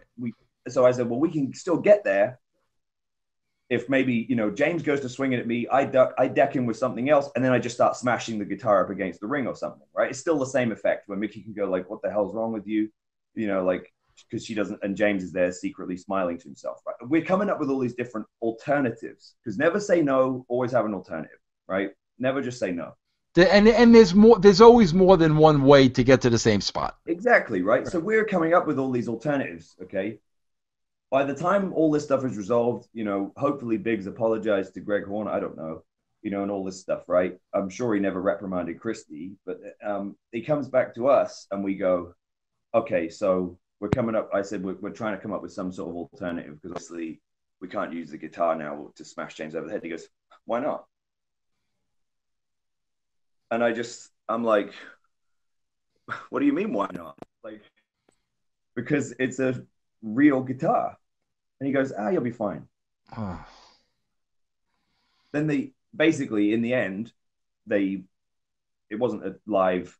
It might have been, I don't know, it might have been live. Anyway, they moved the segment to try and give these guys enough time to gimmick the guitar. And the guys were like, well, pushing it, but we'll try, right? Because I think we had like right about 45 minutes to an hour. And I still maintained, and I think this is another reason why, just me and Big, he just wasn't, he would just rather have an EC3 who just agrees to yeah, you challenged him. He doesn't want to be challenged. Bro. But even then I said, okay, Big, like, this is fine, but at the end of the day, like, this isn't up to you, it's up to James, because James is the one who has to put his health at risk. So if James is happy with the guitar, I'll hit him with the guitar. If James isn't happy with the guitar, I'm not fucking hitting him with the guitar. End of story. And he was just kind of like, "Ah, you'll be fine. You'll hit him with the guitar. It's fine." I go, "Okay." But again, that's not, no offense, not your call today. And it just, I think it was just stuff like that where he just, you know, nothing against EC3. Like, I think he's a decent talent, but he, you know, he's not doing that. He's not doing that. In fact, he's doing the opposite of that. You know what I mean? He's buying big a bottle of wine. You know what I mean? And he's you know, and he, it's like, I'm not, you know, to me, it's, I get that you have to play the game, but there's a time and a place where you have to stand up for yourself and stand up for the boys who make this what it is. Well, bro, here's what blows me away. This is where it's like, listen, I'm going to say it again. I love Dixie Carter, the woman. I have no sympathy for Dixie Carter, the businesswoman, at all, and I speak my mind. Bro, this is what blows me away. Somehow, some way, the internet, bro, they wanted to blame Vince Russo for TNA losing the Spike contract, a consultant for them losing the contract. Bro, this is what blows me away.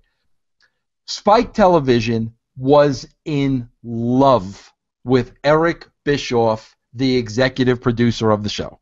They loved this guy. Bro, Eric worked them. He knew everything about wrestling. Yeah, Fishman would be at every taping, like, sniffing Eric's ass. Exactly, bro. Bro, Gaborik's on the job for less than a month. One of the first things he does is sends Eric home, because everything was he's not going to be challenged. He's going to be the guy in charge. You know, Eric ain't going to take any of his baloney, so he sends Eric home. Right then and there, I knew Spike is not go. They're going to say, who the frig is this guy? They loved Eric. Yeah. Right then and there is where, in my opinion, the Spike deal ended. The minute Eric got sent home and John wasn't going to be challenged from anybody, it was over. But here's what's funny about that, Vince, is that Eric wasn't even really that hands-on at that point, so it wouldn't have really made any difference if he'd stuck around anyway. Yeah, exactly. But here's my point. Under the this is why I have no sympathy for Dixie. Under the umbrella of John Gaborik, they lost the Spike deal. They lost the Destination America deal. Now you're going into a third television deal with the same guy and the same writers that are nothing but his puppets. You're going to go into a brand new television deal with that, and then in 3 months, Pop TV is going to be looking at you like, well, what's going on? Like that's what blows me away about TNA, and where I say, bro, if you're not going to learn from your mistakes, you don't deserve to be in business. Yeah. You're right. He would take your words and twist them. And bro, it takes years and years and years to get in a spot like that. I mean, people don't understand this. When I worked with Vince, he baby-stepped me all the way through the process. When you got somebody who's got a little bit of an ego, bro, and they're power hungry, and all of a sudden they're head of talent relations and creative. It's funny because I remember the day that Big's first day, it was in Louisville, and Eric made the introduction to everyone. There was like a big talent meeting, and it was Eric, Dixie, and Gaborik, and Eric put John Gaborik over like $1 million. Like, this guy, when I was at WWE, he was so good at making you look like a star. He designed these great shots. He designed pre-tapes. He designed all these things. He knows how to frame you right and how to make you look like a big. And I remember sitting there thinking, that does sound like exactly what we need here.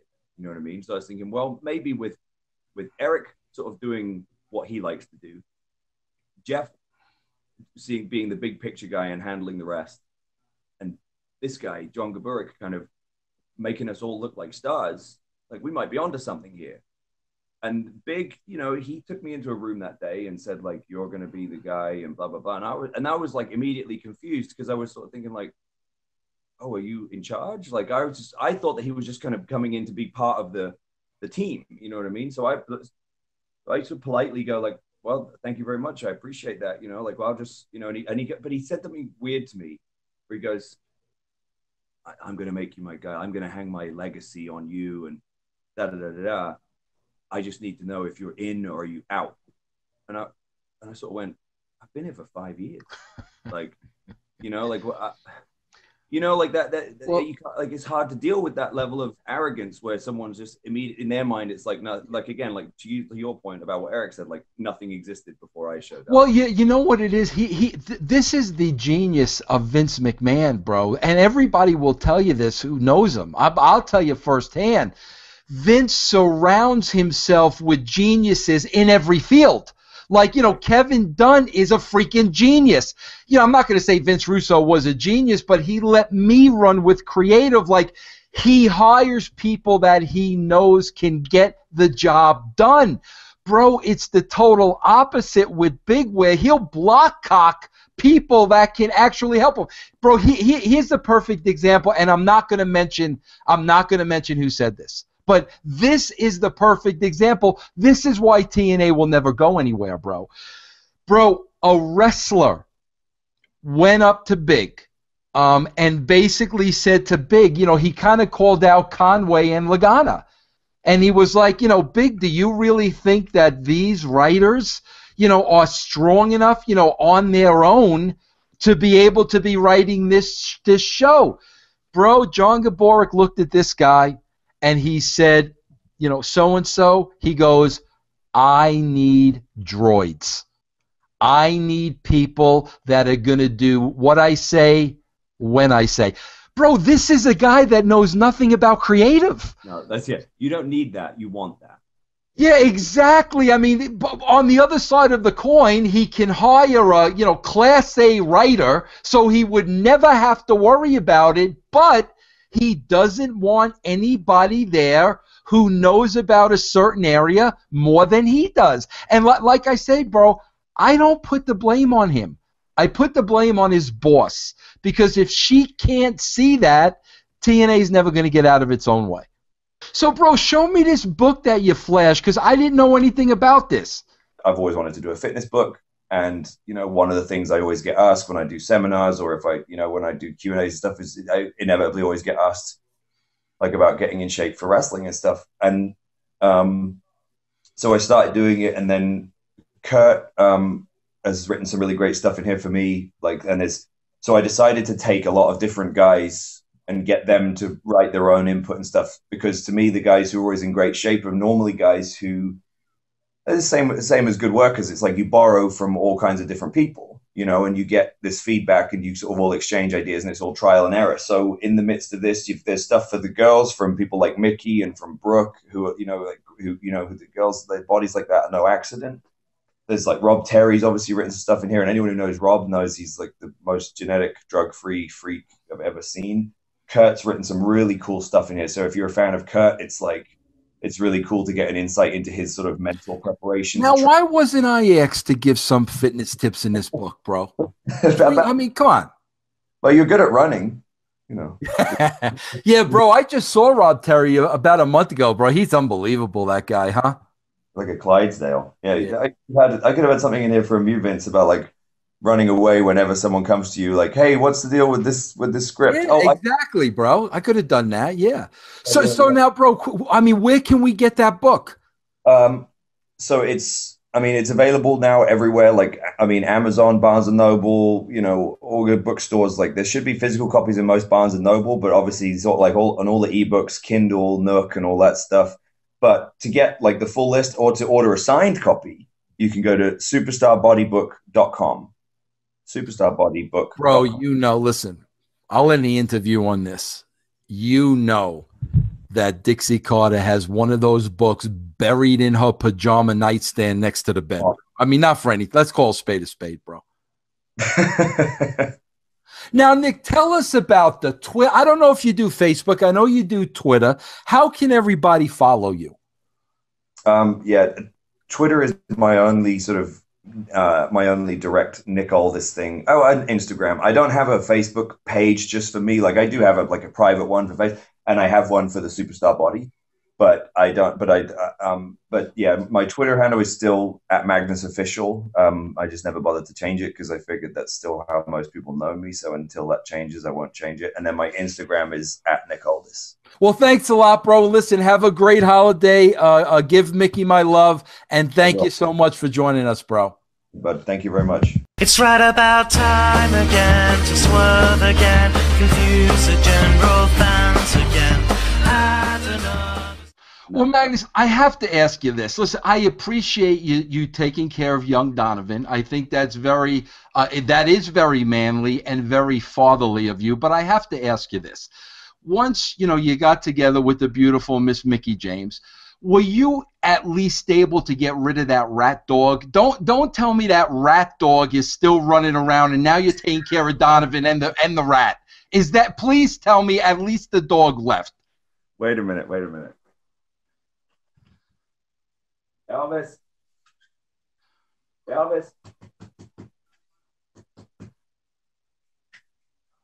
I can't get him to come. Well, you know what the good thing is, Magnus? At least you locked the dog in a closet. I like that, bro. All right, I respect that. Him worse than that. He has a cage that we put him in when he's bad. Hey, let me ask you this, though. Let me ask you this about Mickey, because everything was the Elvis dog, and the Elvis dog used to own the women's locker room, the whole 9 yards. And enough with the dog, but now that Donovan is in the picture, I'm sure Elvis is taking a back seat and probably doesn't like it. Yeah, Elvis is taking a back seat, and I'm on the roof rack. Now, is Mickey home now? Does she know you lock Elvis in the closet when she's not home? She comes home and finds him in the cage and says, like, oh, what did he do this time? My sister comes home with some sort of excuse. So, Magnus, how old is Donovan now? Donovan, he's going to be 15 months on Christmas Day. Now, was fatherhood anything like what you were doing? I mean, Magnus, were you one of those guys, put the kidding aside, the handsome man, but were you one of these guys that always wanted a family and always wanted a child? I think so, yeah. I mean, it certainly wasn't planned, and it wasn't something that we were anticipating at that moment. But I think that I think I'd always seen myself eventually, having children, and I honestly, having a son, I think. But it's funny because it ties in with sort of some of the career decisions I made subsequently, but I just immediately had this complete sort of reshuffle of my priorities, and you dedicate your energy to the things that are important. And I just suddenly realized, I almost overnight realized, like, how much energy I had wasted over the most pointless things that you have no control of, and how I would get, I got so angry about the most ridiculous things and how insignificant those things are in the end. And also I feel like I just matured like overnight, because I just went like, I don't have time for any of this crap anymore. Like I have time for this, and my priority is to make a good living and to sort of take pride in what I do and set a good example for my son. So, in a lot of ways it helped me in a direction, I guess, that I knew I was destined to take as far as deciding to leave DNA. I want to follow up on that in a second. I think it's very important. But before I do, is it fair to say, you said that the pregnancy was not planned. So is it fair to say that once we found out that the lovely Mickie James became pregnant, that Dixie Carter released her from TNA? Is that fair to say? All right, listen, let me go on, Magnus, with the conversation. Well, bro, hold on a second, bro. Gee, Manitli, what the heck? Hold on, man.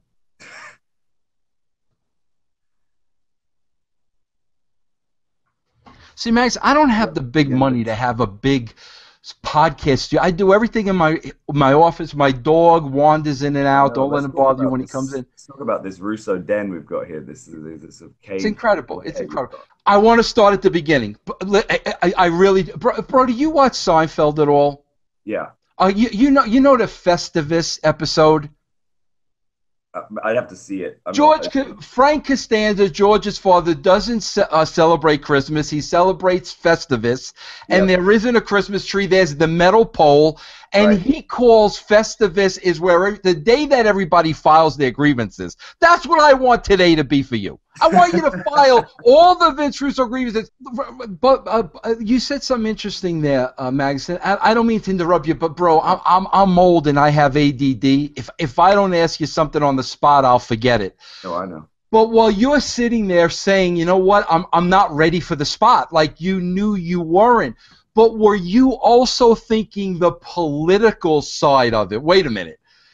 Dixie Carter's contacted me. There are guys in that company that have been there for a long time. They don't know me from Adam. They know nothing about me. They want me running in. I'm not ready. So, like, were you thinking, like, twofold? Number one, I'm not ready for the spot. And number two, politically, my first day on the job, this might not be a good idea? Or did you not even really understand that into the business at the time? Right, I didn't understand that. Okay. Again, coming from England, where there was, you know, and not to say that you didn't pay your dues, but like it was all of the respect stuff and everything else just pertained to like housekeeping, right? Like, oh, you have to sit at the back of the minivan, you know, and you know, you like let the veterans go first when it comes to like food and not all that kind of stuff. It wasn't, you know, it was never about the other side of things. There was no. But well, and also the fact that Brian Dixon, who was the main promoter I worked for, he didn't play favorites, you know, apart from maybe his son-in-law. But it was like, there was none of that. But I want to back that up, Magnus, because I've worked for IPW UK 3 times now. Do you know Daniel Edler? Yeah, I work for Dan when I get back. And what you're saying is so true, because I got to tell you, Magnus, when I was there, like, I didn't witness any politics. Like, I never, it was such a group environment. Everybody was on the same team. It was so, oh my God, I loved it. I loved the environment. I loved the atmosphere. I'm just interrupting you because I understand exactly what you're saying. Yeah, so no, to answer your question, no, when that particular situation was brought up, I wasn't sitting there thinking like, oh, I'll have heat with the boys. Because I didn't really understand, you know, I never thought in that vein. And unfortunately, that now, I think, especially at WWE, from what I hear, I can't comment on it because I've never been there. But from what I hear, and certainly it crept into TNA's water supply too towards the end of my run there, is that dominates the thinking of so many of the talent now. And that's a horrible place to be creatively. It doesn't bring out the best in a performer when you're walking around all day worrying about who you're going to upset. It's terrible, bro. It's terrible. You can see it in people's eyes out there. You know, some guys, not all of them, but certain guys, I can watch them and go, look at his eyes. Like, he's not feeling this. He's just making sure he doesn't upset anybody, you know? And it's kind of like, at some point you have to go, and I did this, at some point you have to go like, if I upset somebody, then too bad, you know, but I'm gonna do it this way and try and get over. Yeah. But yes, to answer your question, no, it didn't come into my thinking, and luckily it never happened because I couldn't. I was booked already. I couldn't make the day. But I did those first shows on the live events, and I worked with Creed the first night, who's now doing great as Xavier Woods. I worked with Matt Morgan a couple of nights.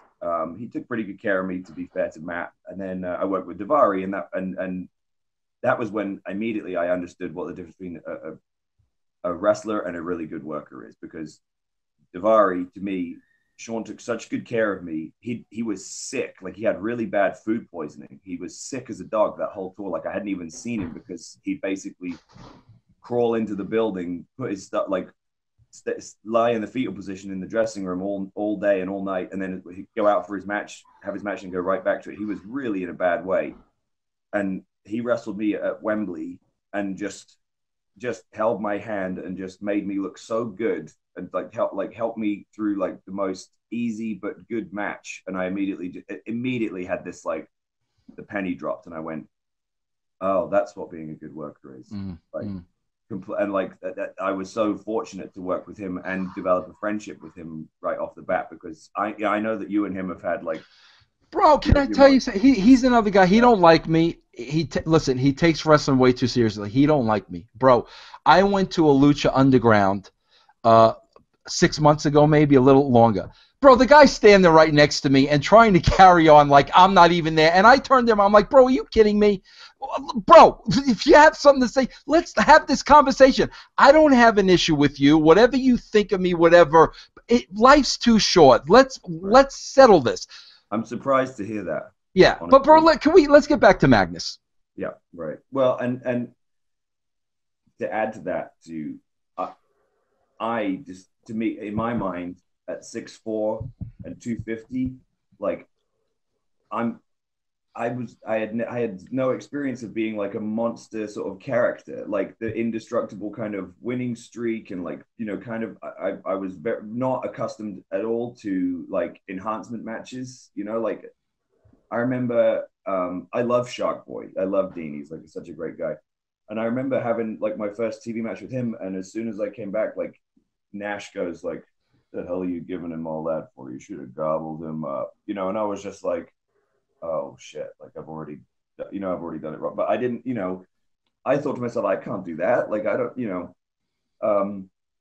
But then I'm also thinking, and all this is internal because I never said a word back then, you know, because I was starting to become very aware quickly of the sort of you know, the combustible sort of nature of backstage politics. Yeah. So I was thinking to myself, like, well, you know, Road Dogg was my agent, and like he kind of put the match together. I just did what, you know, I did what he told me, you know. And then back then, I think more so than today in TNA, back then there was very, very, like, the idea was good in the sense of like, we'll have Russo and we'll have Cornette and we'll have Dutch and we'll have Brian and Billy, and so people from all kind of different eras and schools of thought. And the idea being, I'm assuming, would be that everyone would come together and we'll find the perfect, you know, but unfortunately in practice, as you know, what actually happens is you end up with camps. So you'd have, oh, he's the guy that Dixie wants to get over, so I'm gonna, you know, I'm not going to try too hard with him. And then, oh, well, he's Jeff's guy, and he's Jeff's guy, and like he's Cornette's favorite. Like I could figure that out. Like I figured that out within a month. I was like, well, you know, Matt Morgan's a Cornette guy, you know, and so is a Cornette guy. And Magnus, can I stop you right there? Hearing you say that, like, isn't that just pathetic? Like, isn't it absolutely pathetic? And let me ask you this, and you were able to pick up on it quickly because you are highly intelligent. Let me ask you this. What, in your opinion, why is it that way? I've tried to wrap my head around it, Vince, and I think the culture of wrestling has changed so much, in the sense that there was this, and you were right there for it, there was this explosion in interest in what was happening backstage for real. Like there became this, and it coincided right with me becoming a real serious mark for the business. Like I watched it all the way as a kid, but just kind of enjoyed it and was familiar with all the characters. But towards the late 90s, like 97, 98 was when I really started to just like eat, sleep, and breathe WWF. WCW didn't have a very strong presence in the UK. It was harder to find. And I saw some ECW, but just kind of always just, you know, enjoyed it in small doses. But there was this real emphasis on, there was this whole new element to stories, right? I'll use SummerSlam 97 as a perfect example. When Shawn was the guest referee, it's Brett and Undertaker in the Meadowlands, sold out. To me at that time, you couldn't tear me away from the screen, because there was this, there were Brett and Sean hated each other, but then there was this stuff swirling around with everyone, like that they hated each other for real. So add to that it's like a title match. Then Brett says, if I don't leave with the title, I'm never going to wrestle in the States. And then Sean says, like, if I don't call it down the middle, I won't either. And you sort of all the way through all this, there's incredible layers to what's going on. And then you sort of almost forget that the guy who's the champion is the biggest star and the biggest draw in the history of the business in Undertaker, and his entrance, the pop for his entrance at that night might be that's like, I'm struggling to think of a bigger pop I ever heard than when Taker hit the lights in the Meadowlands that night. But the thing that made it, and then the finish is like Sean, he swings and Brett ducks and he hits Taker and he has to count 3 because otherwise he's got, but the thing that made it was that everyone thought that they really hated each other for real. So it added this new sort of level of intensity to everything. And you could feel it in the audience. Like, plus there was Brett was doing the anti-American sort of character at the time, which was groundbreaking. I thought incredible because I was a British fan and I loved Bret Hart. Mm-hmm, mm-hmm. So I was, the American fans were almost heels to me. But, at the time, no one could tell at the time what it would eventually kind of turn into, which is now to me it's like there's just this disproportionate emphasis on like what's going on backstage as opposed to what you're being shown. There's a lack of trust from a huge amount of the audience, because now it's like a guy can do really well and get over to a degree by himself, but the second he starts being added to more segments, it's like, oh, he's getting a push. Mm-hmm. And then immediately the emphasis, suddenly it flips, and now there's a negative connotation towards it because it's like, oh, the guys backstage like him, and I think that because there's so much more emphasis on who's writing the show and who's in charge of it and who's making the decisions, because let's face it, back in the day, most of the fans, if you polled, 95% of the fans would have thought Vince McMahon was just the announcer. It was only after like 97 that says, oh, he's the boss. Like, he's making all the decisions. He decides who wins and who loses, and then it sort of turns into like, oh, well, this guy also decides who wins and who loses, and there was so much more emphasis on that. So instead of it being wrestling, it became Vince McMahon's wrestling, Eric Bischoff's wrestling, Paul Heyman's wrestling. Mm-hmm. So that there was so almost like a director, like a movie, when a movie director becomes so big that suddenly it's like, hey, have you seen the new Martin Scorsese film? What's it called? I don't know. I can't remember what it's called, but it's the new Scorsese, mm-hmm. And suddenly everybody wanted to be like that. Before you get to that, did you see my picture on Twitter? Which one?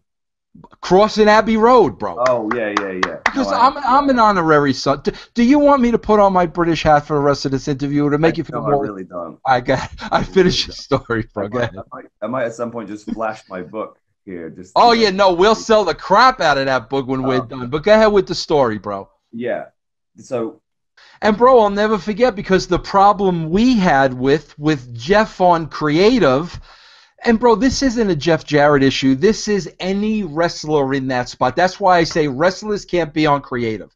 If you're an active wrestler and you're on creative, bro, you've been trained to put yourself over first. Whether it's Jeff or Dusty or Kevin, it doesn't matter. And the problem we always had in creative was Jeff was always the champion. And every creative meeting, Jeff always wanted to talk about Jeff first. Again, that's not a slight at Jeff. That's any wrestler. Yeah. It's times like that where there would always be, and I'm sure you heard it more than I did, but there would always be that rumbling in the water supply of someone's a double agent. Because there were times where the infiltration was so it was so blatant, and I'd be like, unless they're objective is to completely lose the trust of the audience that we've built, that to me seems like it's the only It must be the only objective to this, because there can't be any other reason to this. Let's, 1 week you see Beer Money, AJ, Joe, Daniels, British Invasion, this and that. And then the following week you see, not to run any of these guys down, they're much bigger names than us, bigger stars. But then the next week you see Flair, RVD, Jeff Hardy, Hogan, and you go like, well, what happened? It's not about the guys. Right. It's about the fact that in the space of 1, 2, 3 weeks, it was a completely different shot. You know what I'll never forget, Magnum? These are the things I wish people on the outside could see. And her name escapes me, but you might remember. Bro, who was the short woman? She had like short grayish hair. She wore glasses. She was like a rep at Universal. You know who I'm talking about? Can't think of her name. It's driving me crazy, bro. She was a big smoker. She wore the. You know who I'm talking about? Bernie. This is what I wish people could see, because this tells it all. Bernie was a part of the family, bro. I mean, I loved her like she was one of my own. Tremendous person, right? Yeah. Bro, I'll never forget. 2 weeks after the change, let me call it the change, Bernie came up to me and she goes, Vince, it's just not the same place anymore. She goes, I don't like this. I don't like these people. Everything is changed. It's just not the same anymore. And it was like, here was an outsider who literally just took a step back and saw what was and what now is. Yeah. And within 2 weeks, she was like, this is a different game. It's the stuff culture. Stuff like that, bro, that I just wish people on the outside could have seen to understand. The culture completely changed. It was it went from such a team kind of environment, like it really was a family, like it really was like it, Kevin, again, like I love Kevin Nash. Like he's been really, really good to me, and I maintain a friendship with him to this day. But like he gets so much crap still from people about politicking this and blah blah. His association with, obviously, going back to the mid-90s and stuff. But before he was there, every week he was in the trenches. Like he was helping guys out. He would sit and watch the show from top to bottom. He was there all day. Yeah, sometimes he might show up late and might say like, "Hey, I know what I'm doing today. I don't need to get here at 1 o'clock." He's kind of earned that, Mm-hmm. But he was there all the time. Steiner would work his ass off. Like, he would be there every week. Like, I was so wary when I first showed up. I was so nervous about like, oh God, like Kevin Nash, Scott Steiner, like I'm trying to think who else. But those were the two in particular, just because everything I had read, which I now realize was from sort of revisionist kind of WWE influenced history. Mm-hmm. But like those two guys have never been anything but good to me and helped me. And like, and then like there were other guys who I wasn't worried about at all, who were like horrible to me, who were just so, just brutal.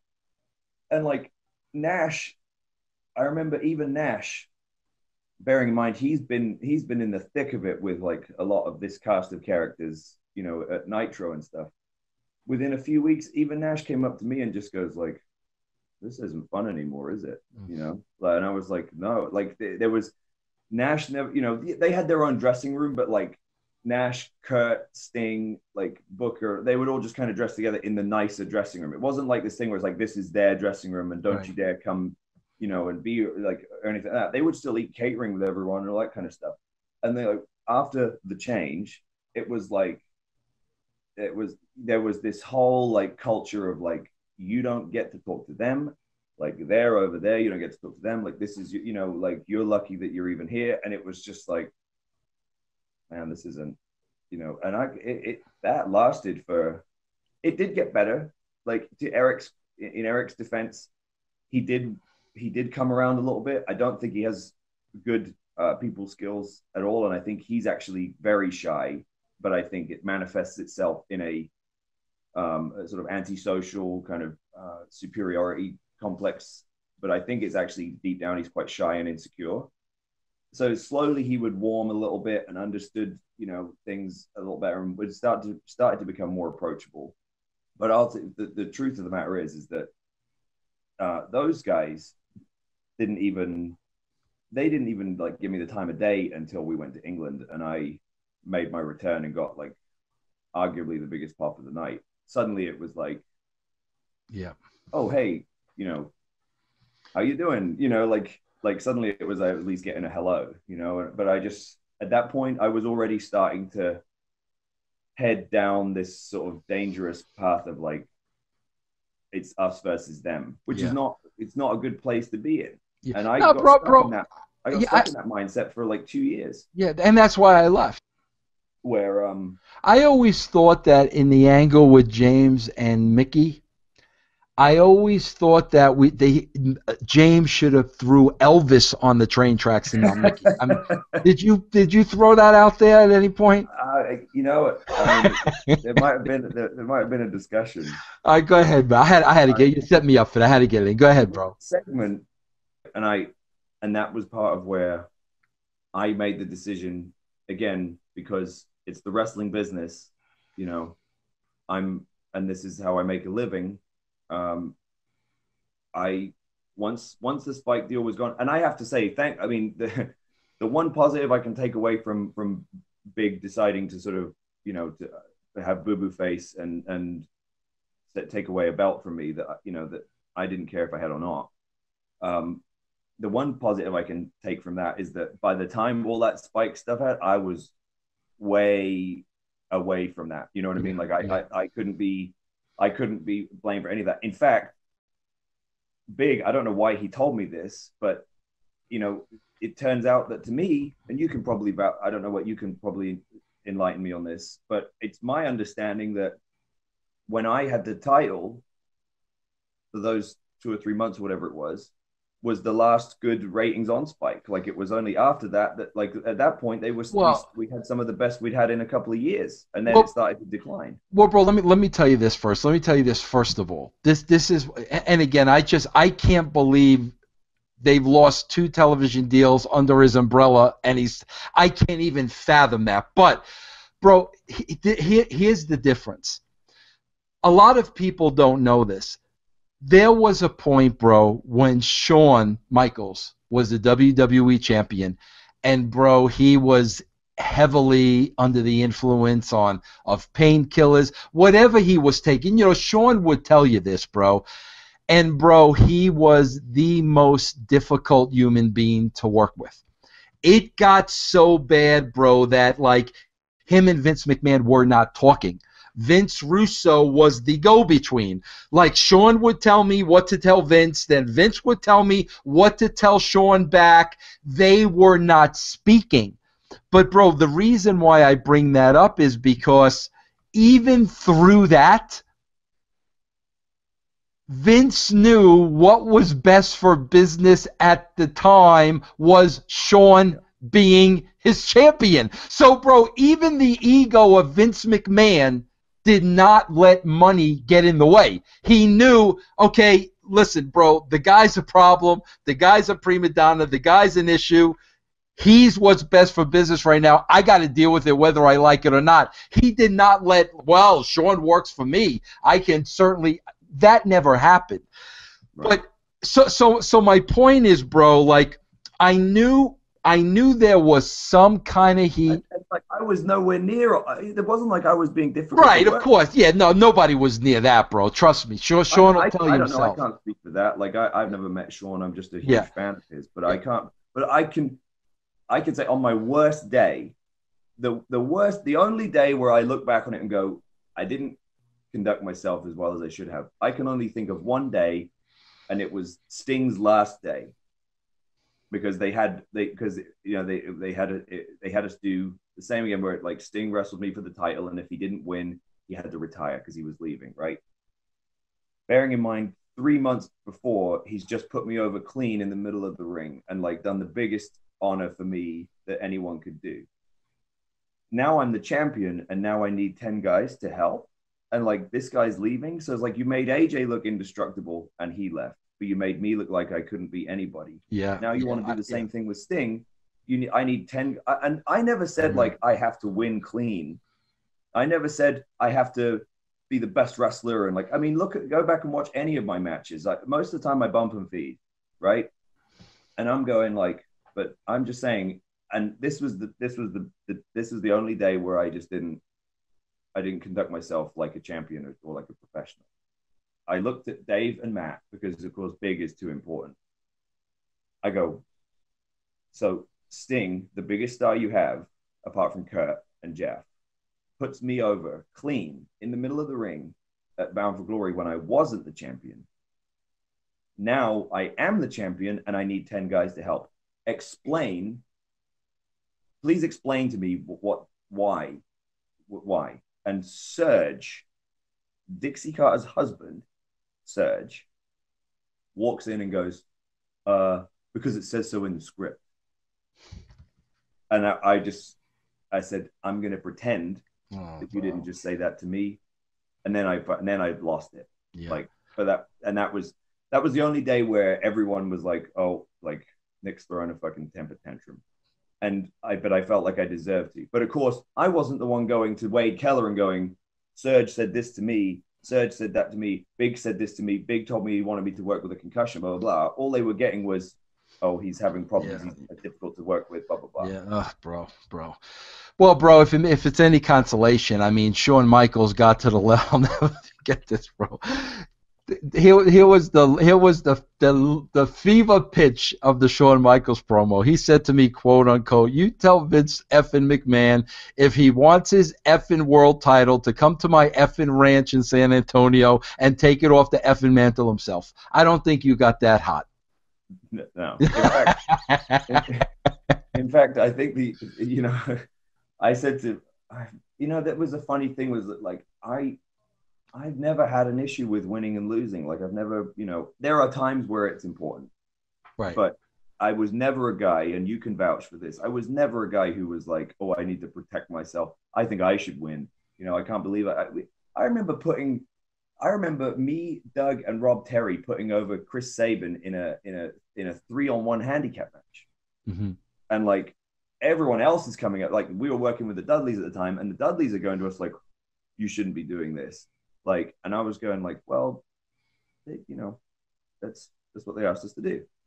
So it like, I couldn't, the fact that he, like later on, then he teamed me up with Bram, and I basically got Bram his job, got him over, and I love Tom to death, like he's my friend.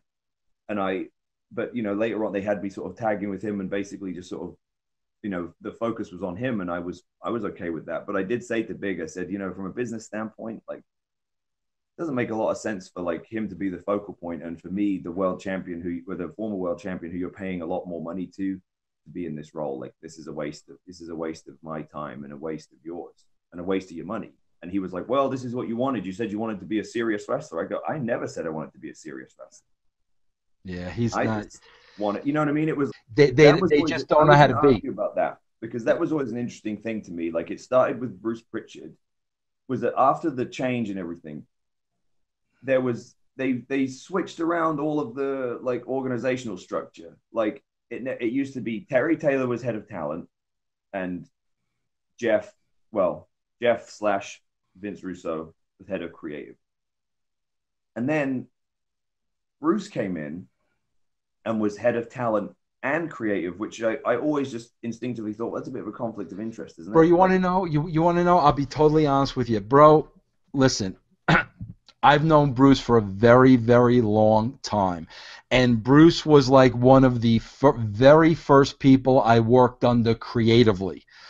And, Bruce is the kind of guy, like, he's a great guy. He's a funny guy. He's an entertaining guy. But it's, you always got to watch your back when it comes to Bruce. And I hate to say that. So, bro, here's what happened. Bruce Pritchard was out of work, Nick. And, his wife, had cancer. And he had 2 very small kids. So I know how Bruce is, but I also I wanted to do the right thing.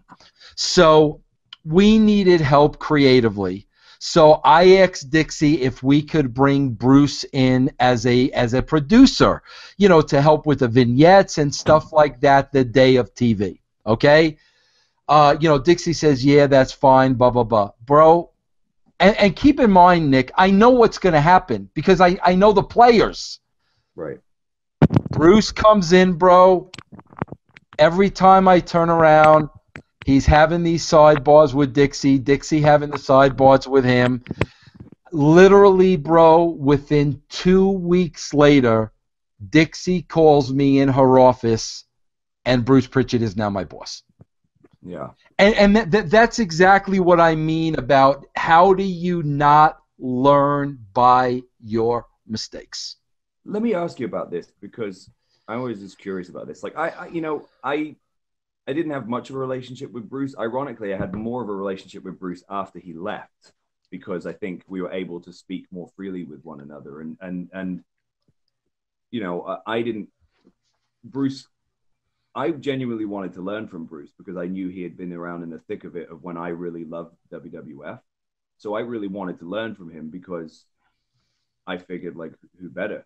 But there was just a bit, I don't know whether it was just I don't think I never felt that he fully really gave me enough credibility from the beginning. And then by the same token, he didn't think that I earned enough. So it was kind of like, I understood it, right? And when we totally cleared the air about it.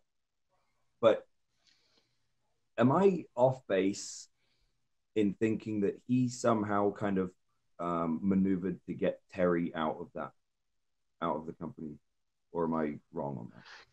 Man, bro, that's a good point because, it was kind of tough with me because, like, I wasn't in the office.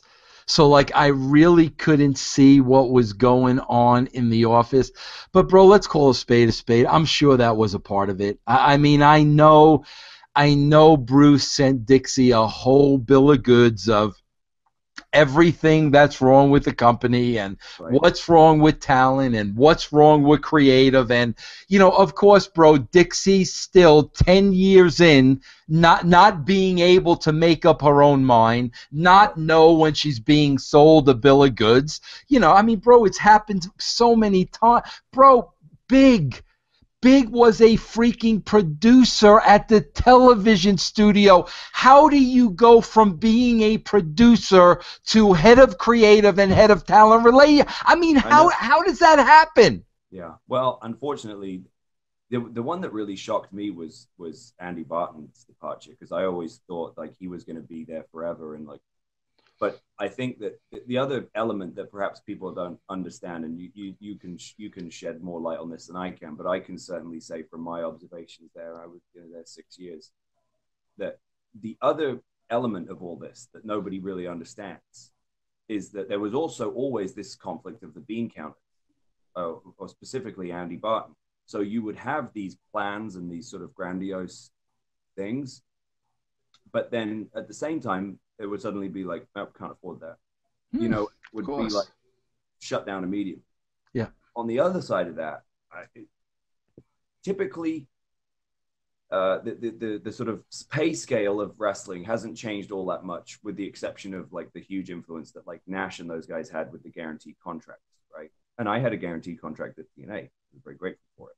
Certainly wasn't anywhere near that ballpark of money, but it was comfortable living. But typically the pay scale has to be like rewards based. It has to be based on like what business you're doing.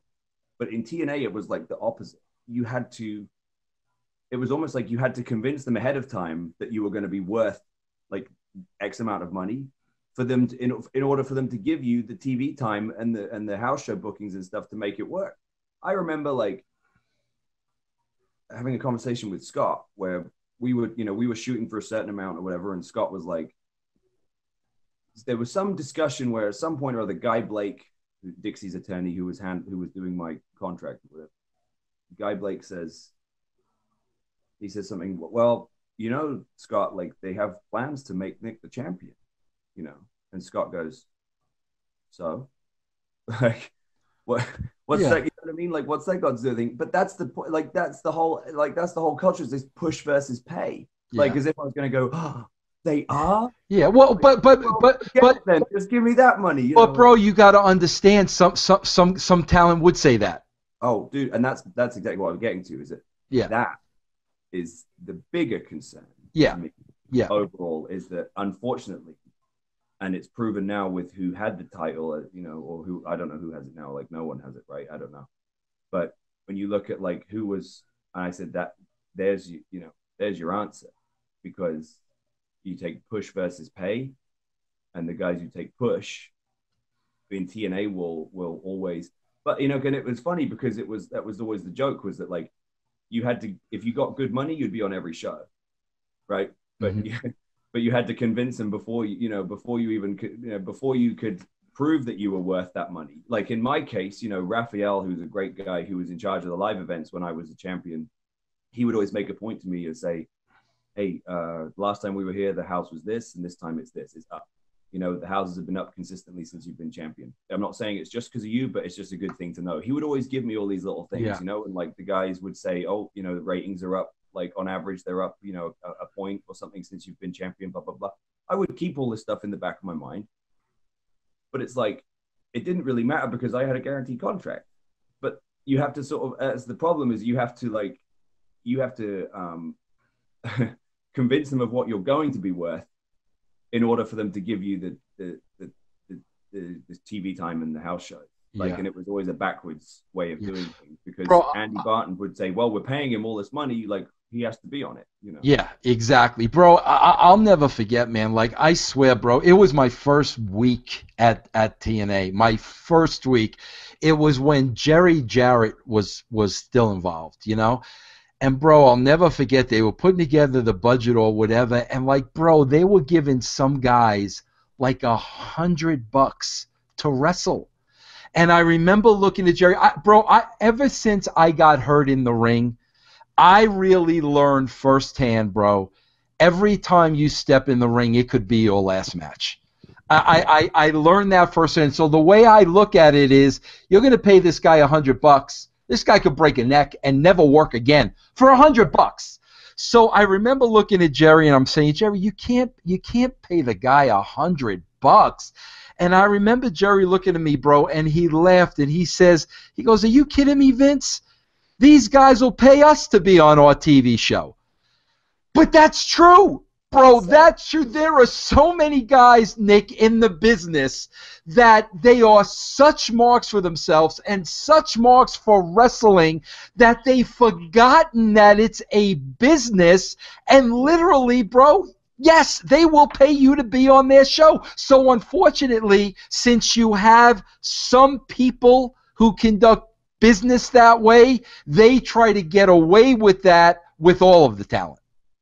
Well, and even if you're and the problem is that unless you have a strong enough contingent of guys who work in the other direction, you become labeled as the troublemaker. Exactly, bro. Exactly. The boys aren't coming, like, well, and it's the other thing too about wrestling is the boys are their own worst enemy, right? Like, this is again, this is the God's honest truth. I'm only saying this because it's true. I wasn't proud of it, but in my last year at TNA, I helped about 7 or 8 guys try and negotiate their contracts because none of them, they didn't have agents and they didn't have anything like that. They didn't have any experience of it.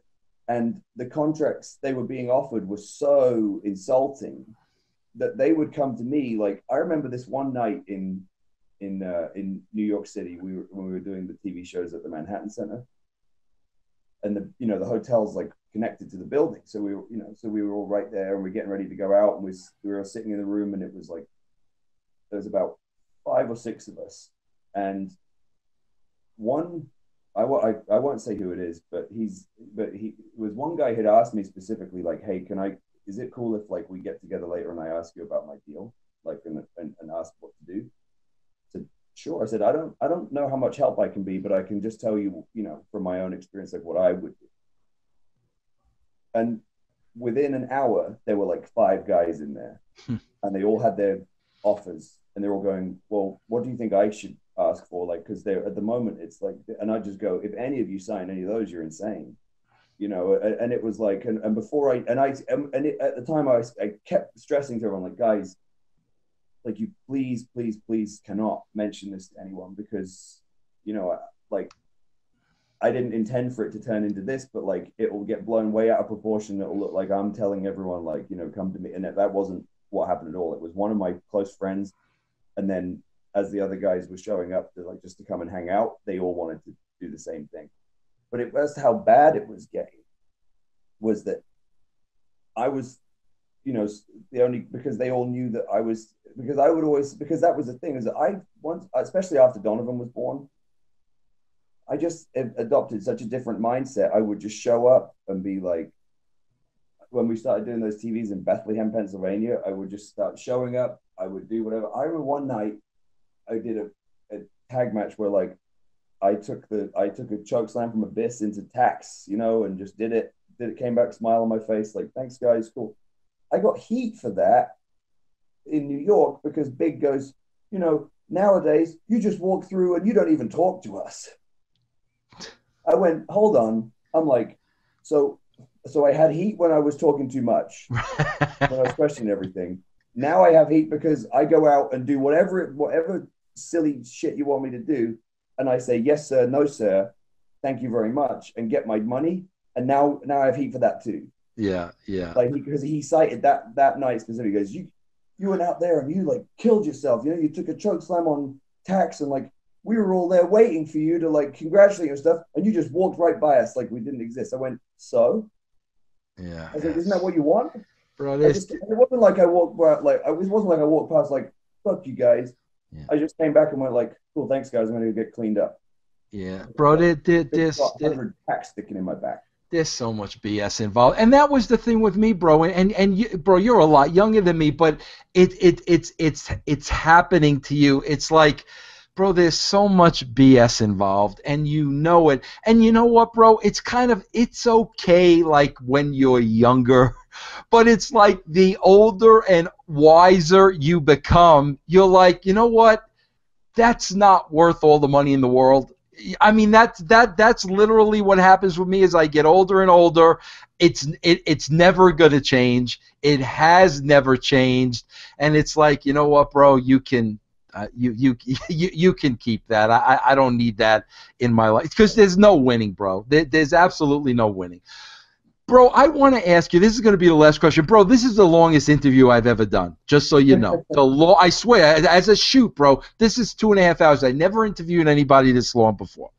But I got to ask you this question, because I remember seeing this online, and I said to myself two things. I said, number one, this is going to be one of the best angles they've ever done. Or number two, they are more stupider than even Vince Russo thought they ever were. Okay, bro? I remember specifically, I think it was on the TNA website. It was on their website. There was a picture of you and Jeff shaking hands and announcing that you were joining Global Wrestling Federation. What is it? Global Force Wrestling, right? I always get that confused. Global Force Wrestling. You're there with Jeff. It says, you know, your Magnus signs with Global Force Wrestling. And in the background was the Impact logo. And I'm looking at this and I'm saying, okay, obviously they're shooting an angle. That Magnus is going to Global and it's going to be this big angle. Because if these guys are shooting that Magnus is signed with Jeff and there's a TNA logo in the background, they are more inept than I ever imagined. What was the deal with that photo? I'll go on record to say I love Jeff Jarrett, but I didn't like that. He kind of put me on the spot. Okay. And I've told him about it since. But are you sure that it was on the TNA website and it wasn't on the Global Force website? It might have been, bro. I don't want to say definitely. Yeah. I don't want to say definitely. TNA website, then you're right. That's insane. Like that's beyond. Like that's beyond inept. But no, that did happen. So Jeff, obviously, I had seen what Jeff was doing, and after Ring Kicking, I had always had, and I always had a deep appreciation for Jeff because he'd been the guy that had like given me the chance to really be like a serious talent and like a player, and and then had also then influenced TNA to do the same thing, kind of shone a light on me and said to like Eric and guys like that, like, look, this this is what you could have with this guy. He also produced a lot of the good stuff that I did in 2013 prior to winning the title. So when I saw that when he left, I knew I was just that was the day, right? Like when AJ left, no one ever thought AJ would leave because he loved TNA so much. Big obviously thought the same thing, which is why they offered him so much less money, and he said no. Then when Jeff left, I was like, the only guy that loved TNA more than AJ was Jeff, and if he's gone, then this place is done. Mm-hmm. And I, here's me literally holding the ball. You know what I mean? Like Jeff just like, I really felt like a player who his favorite coach had just left, and here's me holding the title, going like, oh God, like I don't know what to do anymore. So I knew what Jeff was doing, and I saw that he was sort of starting things up with Global and everything like that. And I basically had a discussion with TNA about 2 weeks before my contract expired, where Bob had me fly into Nashville, and we'd had a discussion about my contract, and I'd basically said, I'm going to make it easy for you. Like, unless everything's going to stay the same plus $1, I'm not staying. I said, I'm certainly, because the company is not in the position it was. You don't have Spike anymore. Like there's no other reason for me to stay other than financial. Mm-hmm. Like I've done everything I can do. I've been the champion. There's less eyeballs on me. There's no one here left that I want to work with because you've lost everyone. Like, unless you're going to keep paying me unless you're going to pay me for the position that I represented to the company now as like, as more of a sort of leader and a top guy, then there's no point. I'm not a mark, I'm not going to stick around just to keep doing it. And that was pretty much the end of discussion. I basically said, I don't want to stay. Like, I want out. It's time for me to do something else. And then Dixie was like kind of weird about it at first. Like, she doesn't, she's not very good at facing the music in that respect. I love Dixie to death, but finally we had a discussion, and she sort of said it was okay. I just told her the truth and said, well, I don't really know where I'm going to end up. I don't know what I'm going to do next, but I do know that I'm sure that I'll end up working with Jeff in the interim, to help him get Global off the ground. And she goes, that's fine. You can talk to Jeff. So I'm like, oh, all right. And I start talking to Jeff, and he's obviously like, oh, this is great. We'll like blah, blah, blah. Like, we'll plug you into all the live events and da, da, da, da. I didn't know they were going to be at that taping, which was which would end up being my last one. So I'm there just like ready to just try and sort of have a good last few days and finish on a high note and leave. And then, of course, the first thing I see is this, they loved working the boys. Like, they became obsessed. Eric was the guy who started this, and then they became obsessed with this after that. They wanted to keep doing stuff where they worked the boys, and it was just, and it was just like, I never understood it. But anyway, Jeff and Karen show up and walk straight out of the TV, and whatever. But I remember I wasn't in love with it, because I just was like, now it looks like my stuff's an angle. Yeah. But I was legitimately leaving, and I didn't, and Sanjay felt the same way. We were like, this doesn't benefit you. It benefits them, because they're the ones with a TV show that they need to rate. Right. Like, they're benefiting from you. You think you're benefiting from getting your brand and stuff on their TV, but like, it's toxic. It's a toxic TV. It's a toxic brand. You don't want to be associated with it. But, we just voiced our opinion. That's Jeff's right to decide what he wants to do. But I'm just getting ready to go, and I was in street clothes, so I must have either been done for the day or been there to, like, Mickey had a segment. I don't remember what specifically was going on, unless it was just, it was one of those big blocks of TV tapings, and I was just there hanging out because it was my last, because I knew I had the match at the end of the week, and I'd already shot the stuff earlier that day or whatever, but I was just there to hang out with my friends because I knew I was leaving. Jeff and them were getting ready to do their thing, and Jeff suddenly goes, hey, come here for a sec. Like, let's take a picture. and just, you know, it was just so quick like that, you know, it wasn't, and it was like put me on the spot in front of everybody.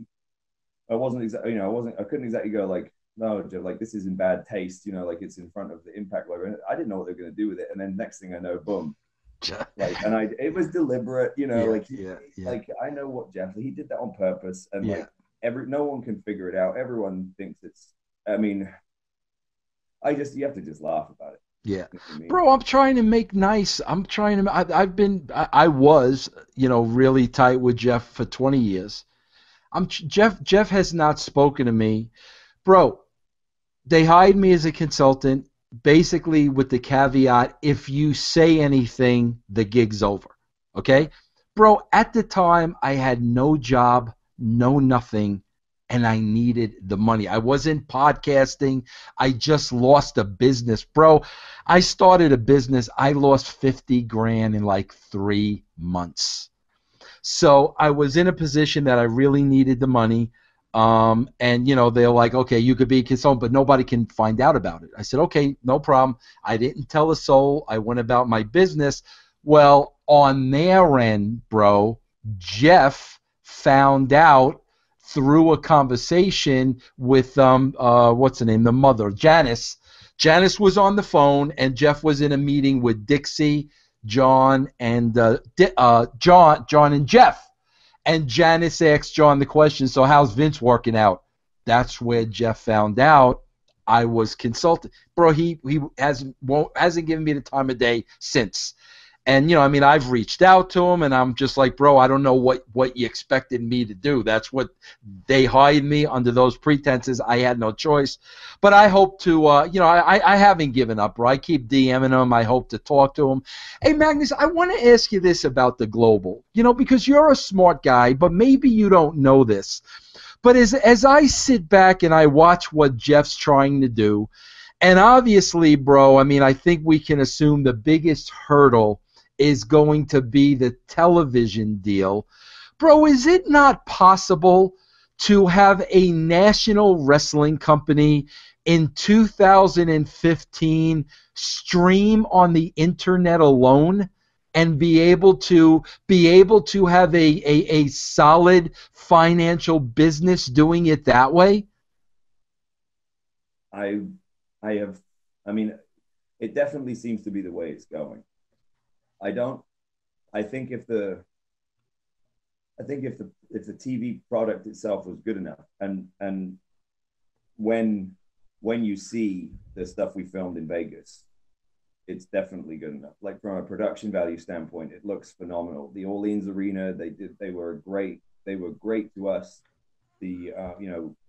We had Sully was there. You know, Sully, you know, directs everything. He's a genius with that stuff. He makes these incredible videos. A lot of the talent, you know, they called on a lot of us to film a lot of stuff ourselves, you know, that they could then splice into the videos because of the way they want to try and produce something a little different. Keith Mitchell was, you know, Jeff threw all his eggs in the TV production basket as opposed to the talent basket. Like the talent, you know, the sort of the top talent that they had or have, you know, those shows was like me and Bobby Roode and Chris Masters and Modetsky, you know, and EY, like, and then, you know, a lot of it's just guys he's trying to build from, you know, start afresh with a new roster, right? So, well, it certainly wasn't like, but where he threw all his, you know, where he really threw his money at was the production side of things, and it shows. Those shows look great. I mean, I'm only privy to what Jeff allows me to be privy to. As I know that there is some pretty big, significant players in the UK as far as like TV and stuff is concerned, but I think he wants to try and roll everything out at once. Yeah. But to me, I just think that the future has to be in on demand. Like, you know, whether it be, but to me, like Netflix is the golden, you know, it would be the absolute. Yeah, golden. Absolutely. Yeah, absolutely. And then, you know, there's competing. There are other companies competing for, you know, for some of the slice of that pie. I think going after television networks at this point might be kind of misnomer, because by the time you kind of get some traction with it, I feel like that whole model is going to be obsolete, and we're going to be in all of the So basically, the company is in a position where, like, you filmed all this, and listen, bro, obviously I know Sully and Keith and all those guys. So you filmed some really top-notch television, but really at this point, like, you don't know what we don't know where it's gonna be. Yeah. Basically. Okay. We did 10 episodes. We've filmed 10 episodes. 1 hour? Yes. That, to my knowledge, have been fully edited at this point and, broadcast ready. Wow. Wow. So I know that they've been working really hard on that side of things. And then Jeff, in the meantime, is trying to, I've been QBing the UK live events. Like, we had 2 in October, 1 was sold out. We've got some more coming up in March. So I'm sort of QBing on that. And then he's partnering up with a lot of good independent companies to, kind of like almost going backwards to go forwards on the live event market thing, kind of like the old days of having regional promoters for each, area under that banner, which I think is smart. Yeah. He's got the minor league ball fields. Yep. Deal, like he managed to get that from under TNA's nose, which was a good move. Yeah, I even heard, bro. I mean, this was pretty cool. I mean, I'm a huge baseball mark, and the winter meetings were just out in Nashville like 2 weeks ago. I had even heard that Jeff was at the winter meetings trying to make deals for the ballparks, which I thought was pretty cool. Probably, yeah. I mean, we did a lot in the summer, and some were good, some were so, but they were all profitable, which is obviously the key element here. And so I think it's definitely embryonic, and from a talent perspective, it is a step back in some ways. And I only mean that in terms of career, because it's like I'm not making the same money I was making at all, and and no exposure. So it's I'm taking that risk to be part of a startup, and I'm enjoying it.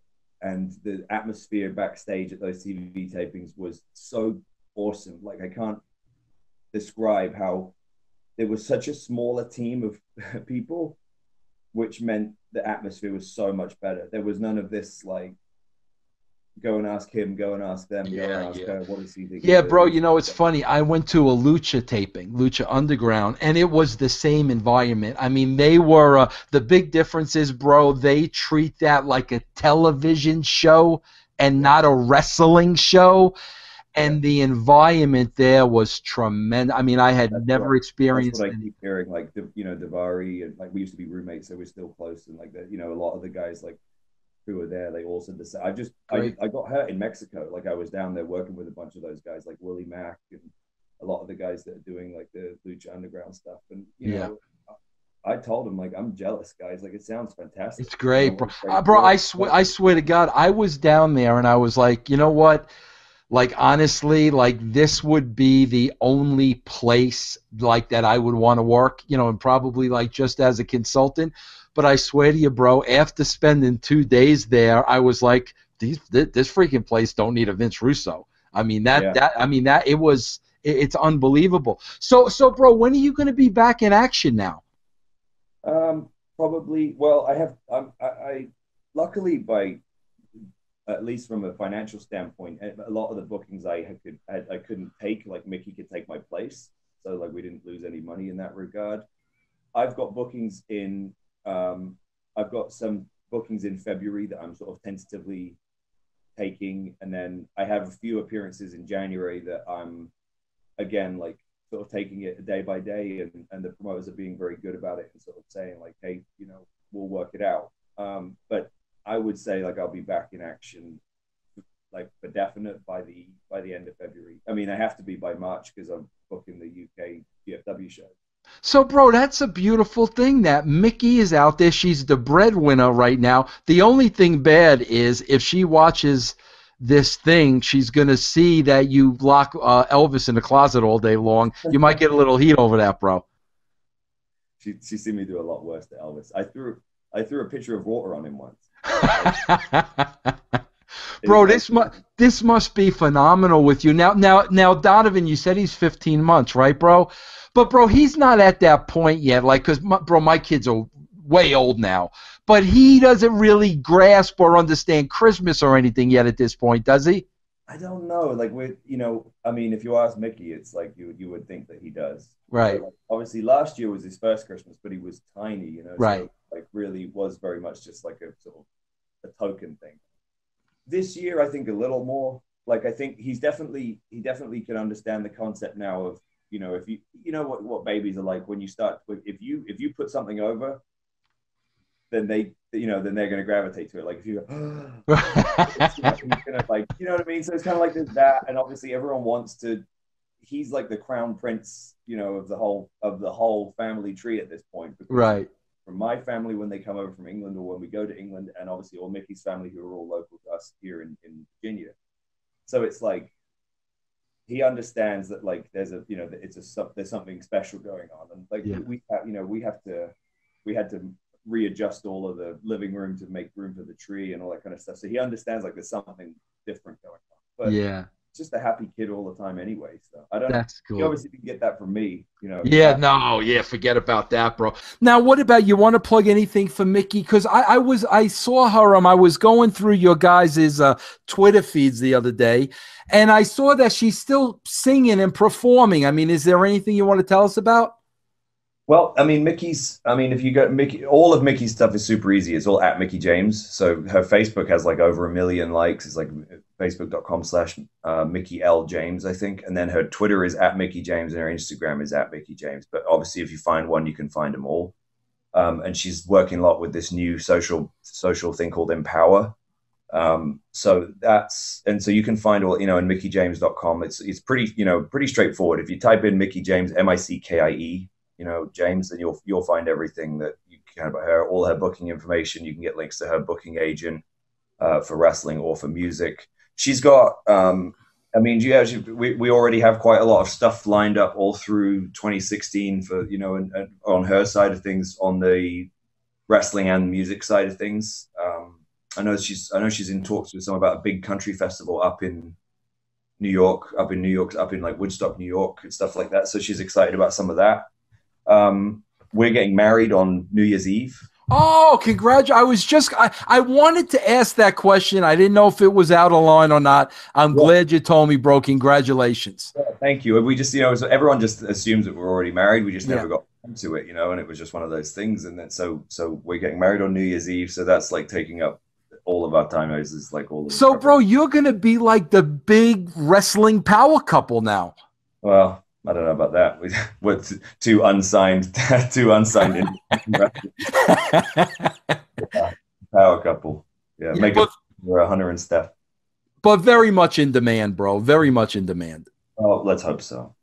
Hey, Nick, I want to ask you one quick question, and then I'm going to let you go. And this is an absolute shoot. Bro, I've been to the UK 3 times in the last year. I never went there before.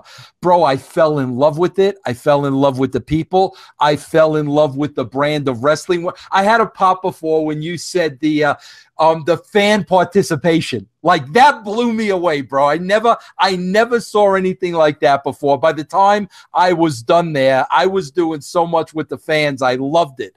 Bro, do you long though? Like, I mean, bro, because at a very young age, you picked up everything and came over here to the United States. Do you ever, miss that and long to go back home? I do. I get to go back enough though, where it's like, and honestly, the thing that more than anything else is the fact that, like, the business over there, like, is red hot. So that happened in the last 2 or 3 years, especially. Like, it's just rocketed.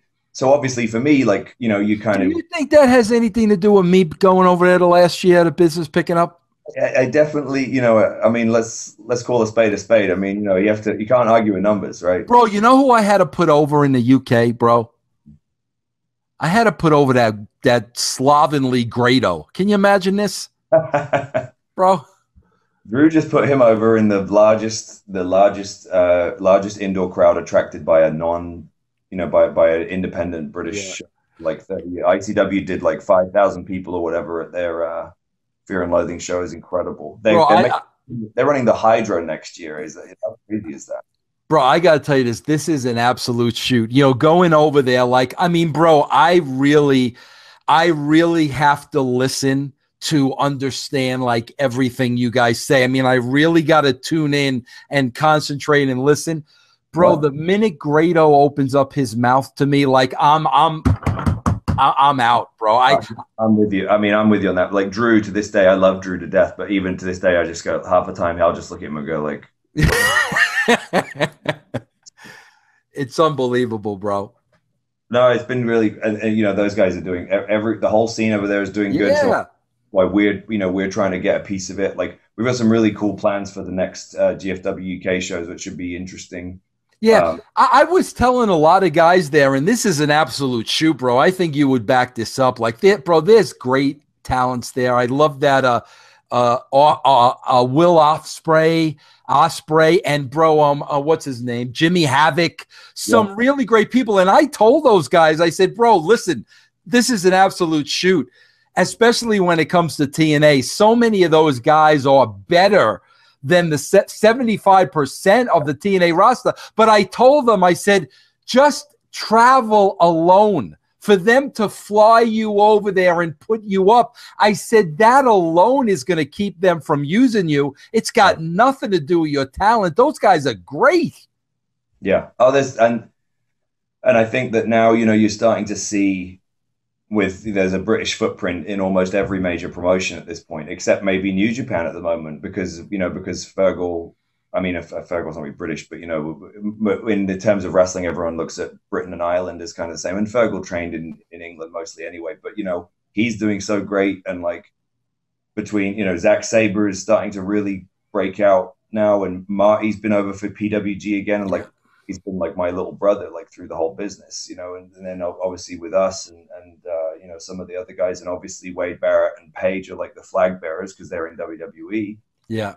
You know, there's just a whole. I broke in actually with Paige's parents. That's who trained. Yeah, bro, I had them on the show once. Did you? Oh, and I'm telling you, bro, like literally 5 minutes in, I was like, how is the WWE not using this whole family? They'd make a good. I think they had like a reality show for a minute. I can't remember. They did a documentary. That's how I got hooked onto them, bro. And I fell in love with them during the documentary. And I had them on the show, and I'm like, how is the WWE not working this into the angle? You can't write that stuff. Like, oh, tremendous. Yeah. I mean, well, that's always the way in the business, isn't it? It's the stuff, you know, the stuff that happens for real is half the time is crazier. Absolutely, bro, because you don't have to convince the people it is real. Yeah. So, well, bro, listen, thank you so much, man. I mean, bro, we did this for about 3 hours, bro. You had to overemphasize because of my 3 minutes tweet. Yeah, exactly. I mean, yeah, we've talked enough now for the rest of our lifetimes, bro. We never have to have another conversation. I'll see you in 2025. No, bro, listen, thanks a lot for talking to me. Hey, listen, I really haven't had anybody either on from Global Force, so I'm glad you were able to come on, promote that, everything you guys are doing. And as that goes forward, man, I'd love to have you on again so you could talk about it. Absolutely. Thank you, Vince. And, bro, really big time congrats on the wedding to you and Mickey New Year's Eve. I mean, bro, you got it all, a beautiful baby. Now you're going to get married, the whole future. It's unbelievable to me, bro, when I was looking at your bio and I had a double take that you haven't even hit 30 yet. What you've accomplished is unbelievable. Well, I appreciate it. I hope I can continue that, you know, that sort of path upwards. So. Yeah. It's right about time again to swerve again, confuse the general fans again. Add another swerve and then put it on a pole again. Put it on a pole again. Put it on the pole again. And our square to quad is gonna get emotional as I wait to overbook the damn